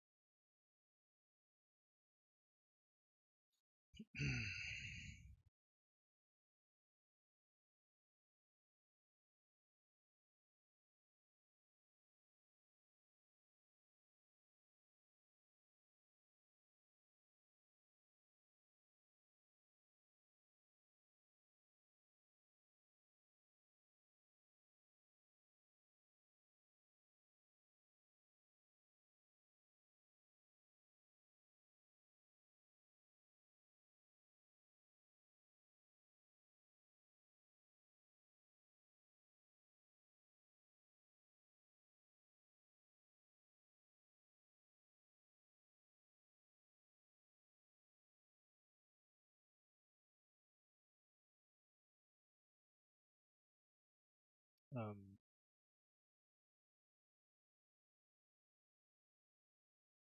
so T1, T2. T1 is string pointer, so I guess it should be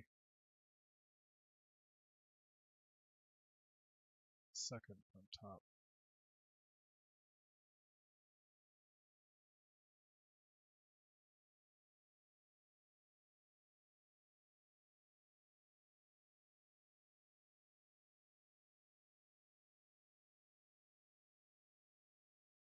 Since we leave one result on the stack, I guess the net adjustment is only 4, and then we can get rid of these.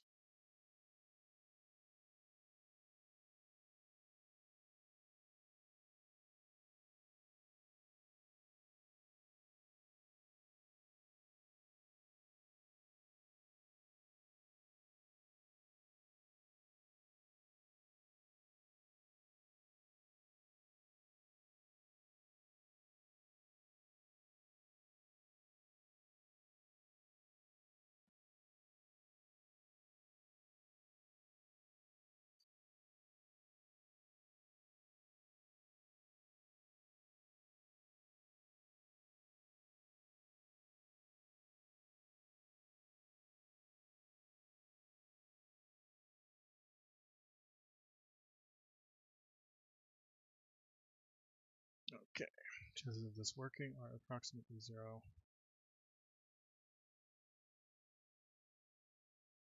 Oh, right, yeah, we have to do these label fixes.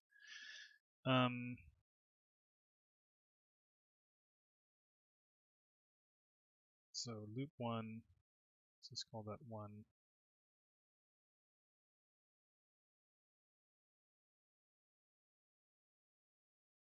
This thing is also wrong. This should have been loop 1.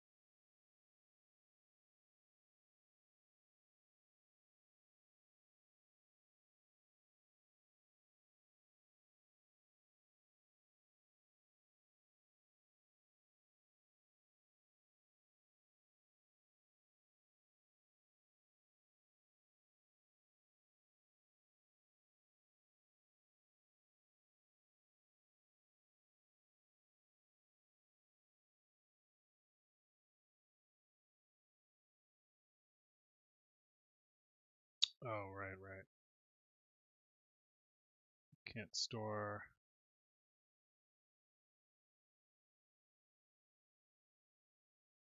Well,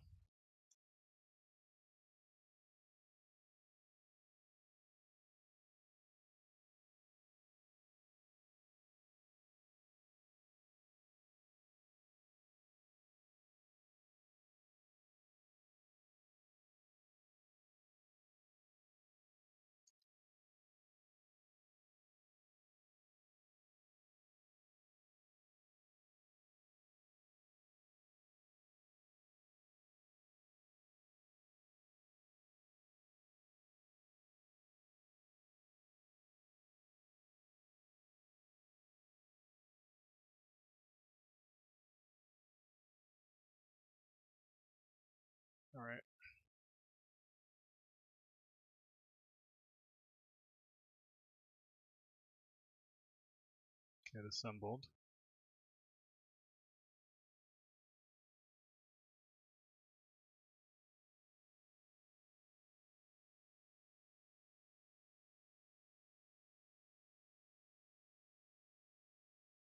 Let's try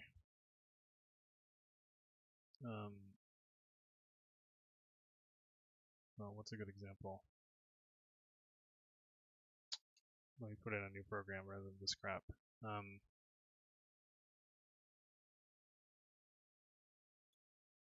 Push. You have to push in some kind of test string.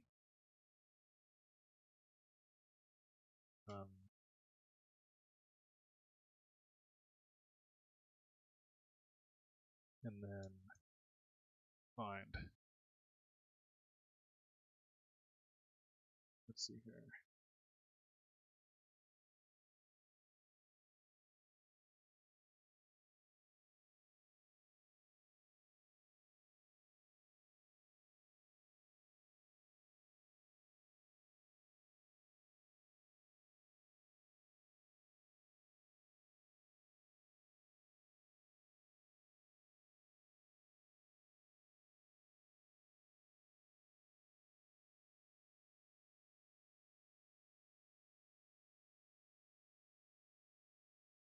So what's the latest? Let's try to find an actual match.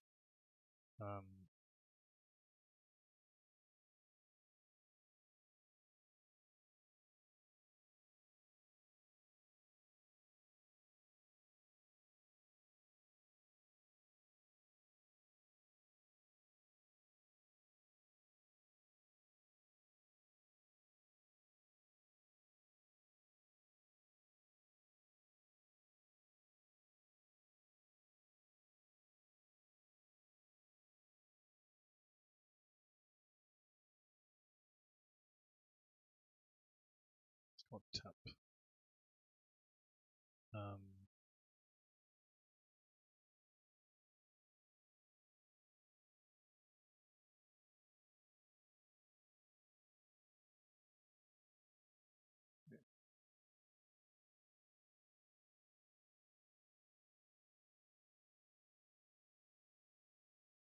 Let's see if it does anything.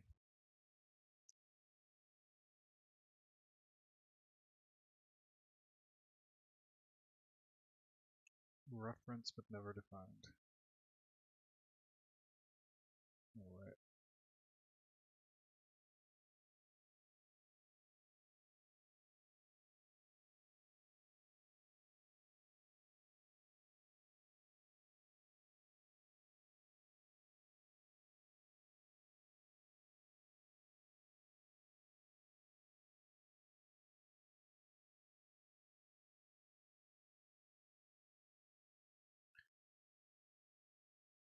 Alright.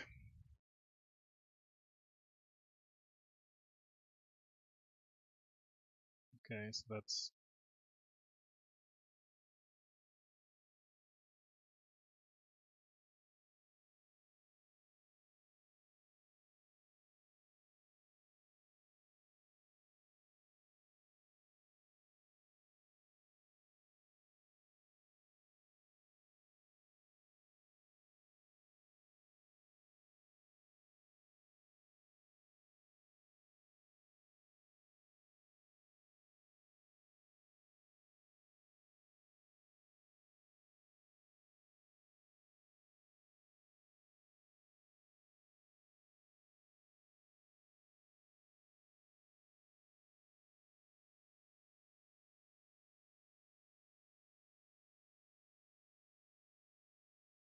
okay, so that's clearly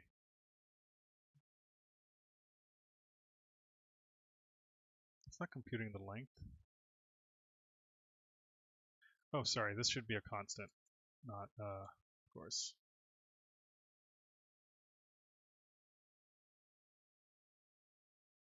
Sorry.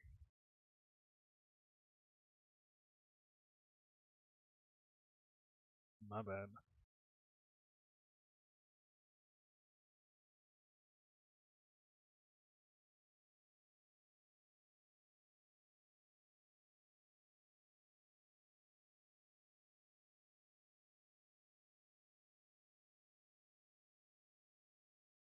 Okay, so we're actually in it now.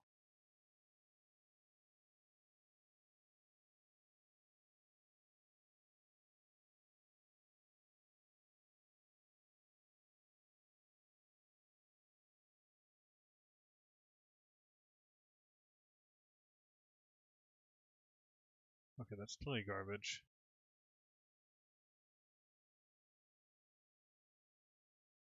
X10 is T3. BNE.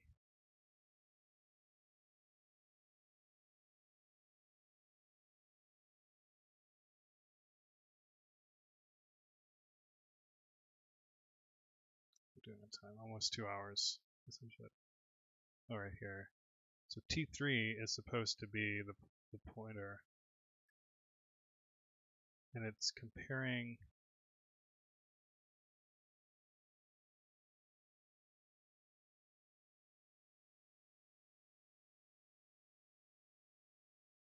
I mean, I'm clearly comparing the wrong variables. Because T4 should be the name. 52 is still way too long, so that can't be an actual name. So that's a bug. But I'm definitely comparing to the wrong shit in any case.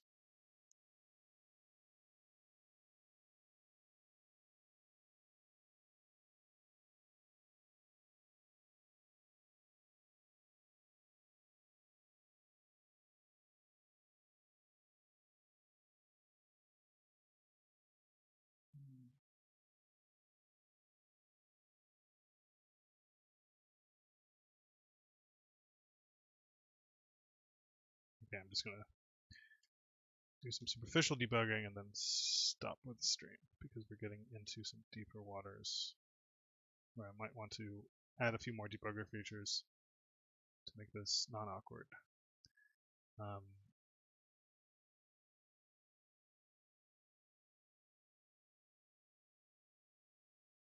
Okay, so so this should be 1. So x8 is the string pointer, x9 is the string length, and then I have to load latest into x10, and then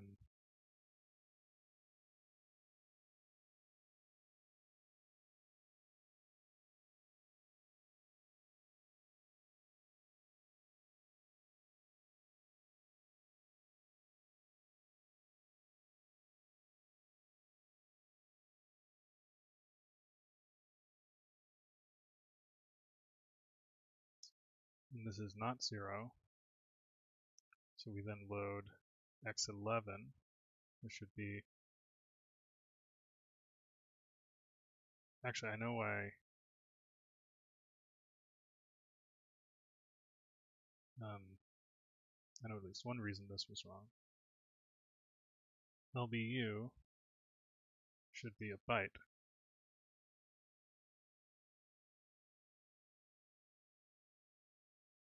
So that's why when we load x11, it's going to be some massive number. Yeah, okay, that's the reason we were seeing that before.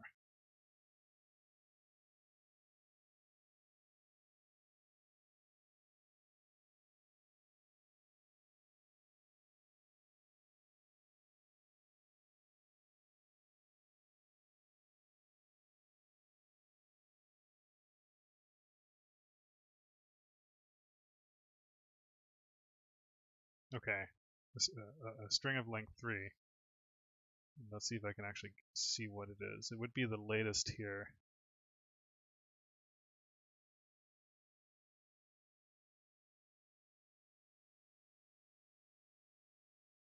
It would have to be this. That's length 4.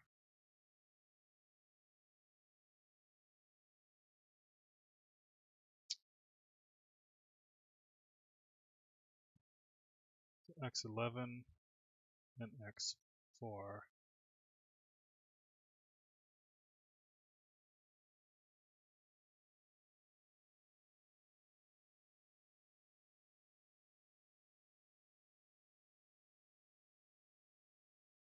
No, no, sorry, x9, x11. Um,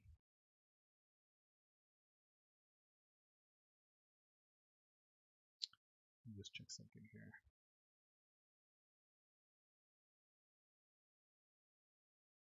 Oh, this has the alignment. That's totally wrong. Cannot be how you do it. The alignment has to be after. Okay. So the way we're going to do it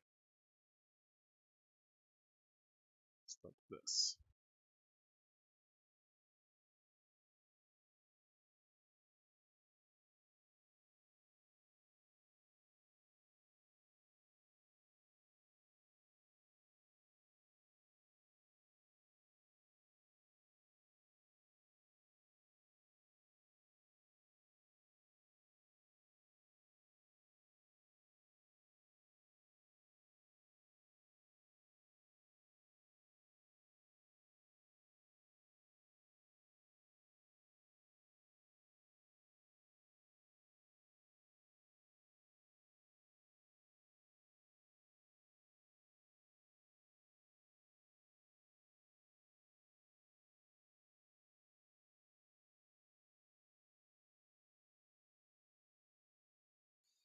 Okay, so that's the address and that's the length. So that's length 1, and then we load latest.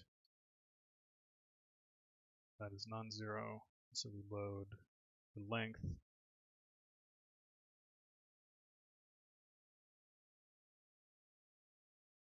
And the length is 1.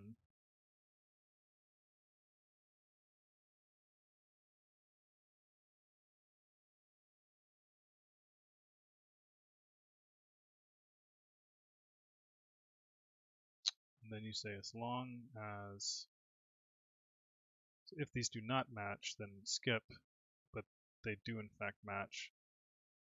And so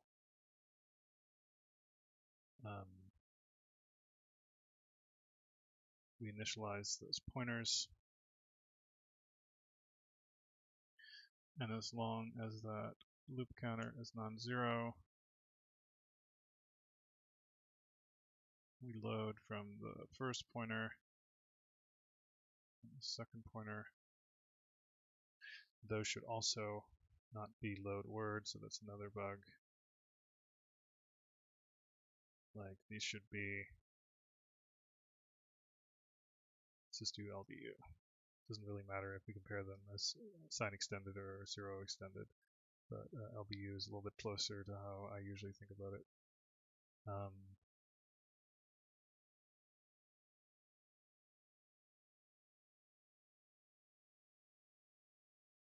Let me also just make sure I didn't screw this up.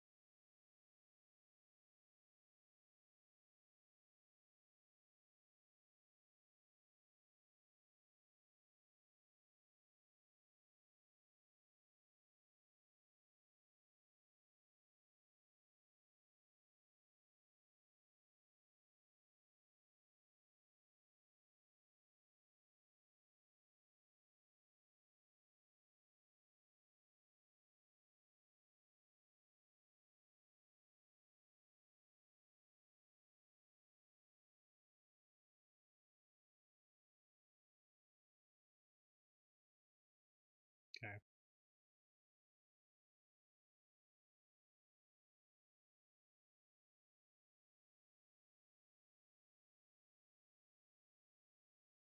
So X11 and X9 match. So here we load the string pointers.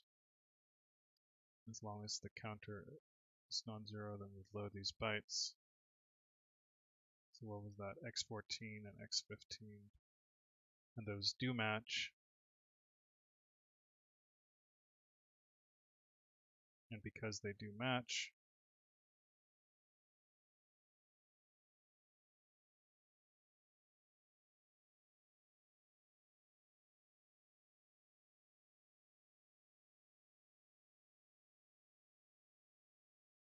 wait.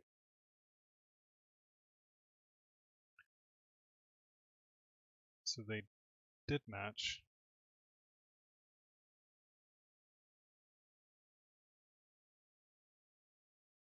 Oh no, sorry. All of them have to match, so that's correct. So the first character match, but in this case there's only one character. And now x11 is 0. And so when we go back here, this thing is going to finish.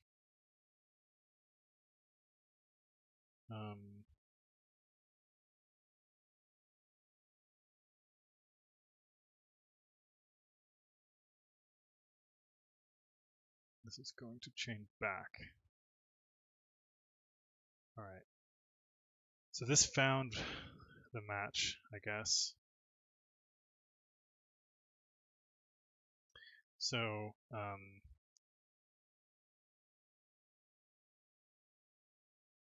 let me, without single stepping, let's just kind of using this crappy. Actually, let's just do some user-defined words for this stuff.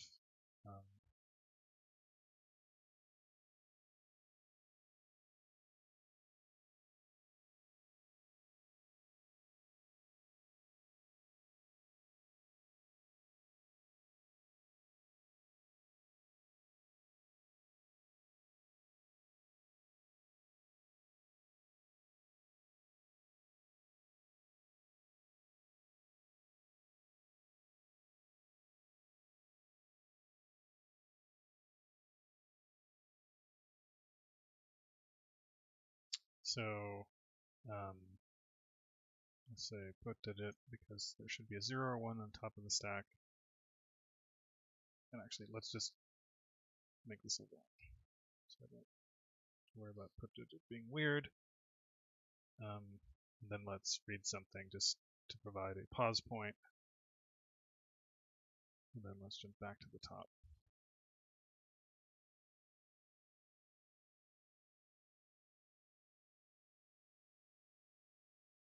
Okay, so it always prints 4.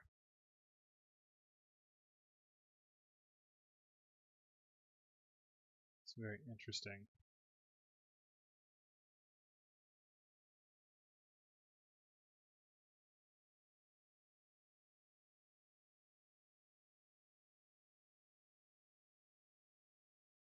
So here there are 2 things on the stack, and it should leave 1 thing on the stack. Put digit.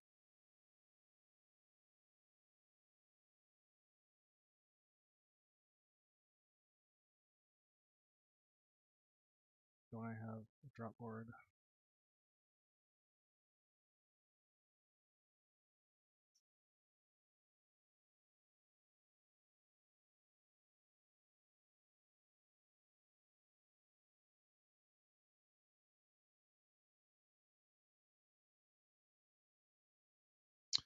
It's weird that it always returns 4.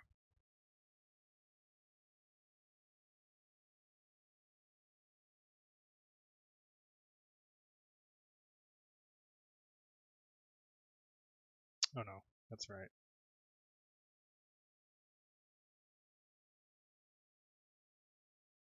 The way I've adjusted the stack means that this is the topmost entry. Okay, so it's returning 1. That's correct. So now if I make it something else, it should exercise another path, but still returns 1, which is correct. If I make it something like 0, returns 0. I mean, this could be anything.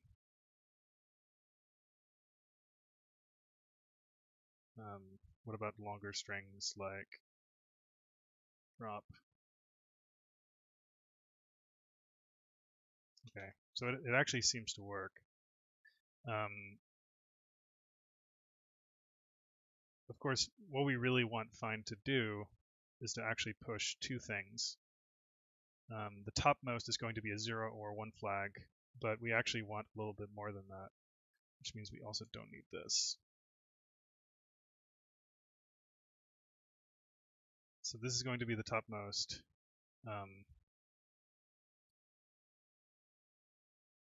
But this is going to be, I'm just going to use kind of pseudo notation. Um, I mean, let's just do it like let's leave it like that. Um, so the current, it's T3, right? T1, T3.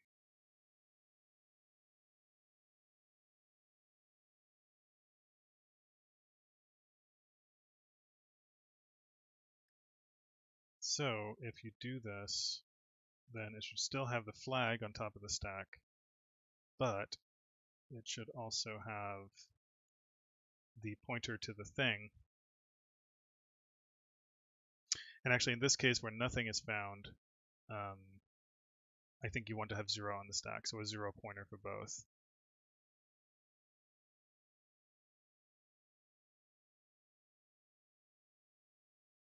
A 0 pointer for both.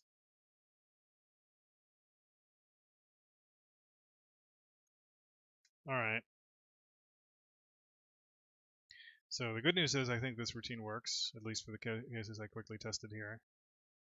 And it took way too long to write, but that's why most people don't write workman-like code in assembly for fun, because yeah, I mean, I guess that wasn't too bad in the end, but I'm certainly also super out of practice. But anyway, I guess it ended up serving as a decent case study of how to take some fairly high-level C code and kind of lower it progressively into assembly code, um, which is not necessarily how you should always write assembly code, but it's certainly a good kind of Rosetta Stone approach to get started. So we didn't get to the point where we can actually do a command interpreter and a compiler using this approach, but I think you can now see that we're getting there. Now we would be able to use, like, if we can fill in the temp string buffer and call this find thing, and then if there's a match, append the match to the current dictionary entry we're building, you can see how you would have a simple compiler. Unfortunately, this was all I was able to do in the time allotted, but hopefully it wasn't too boring. So I'll continue working on this for the rest of the week. And I will probably work on this off stream rather than trying to buffer up all my ideas for the stream, since some of this will be pretty tedious. But I think this was kind of instructive, since this is the first non-trivial control flow we've written in assembly code. So anyway, let me just quickly answer. There's someone was asking what's Ion in the Bitwise repo, and yeah, it's the systems programming language that we developed for the project. So we're already pretty deep in terms of the language stack. Ion is implemented in C, but will soon be self-hosting. Then in Ion, we implemented a simulator and an assembler for RISC-V, and now we are implementing Forth on top of that assembler. So we already have like a pretty deep stack of our own languages standing on top of each other. So basically everything is stuff we wrote ourselves, and Ion is kind of the C equivalent in our stack. So anyway, that was it for today. I will be back next time. So see everyone.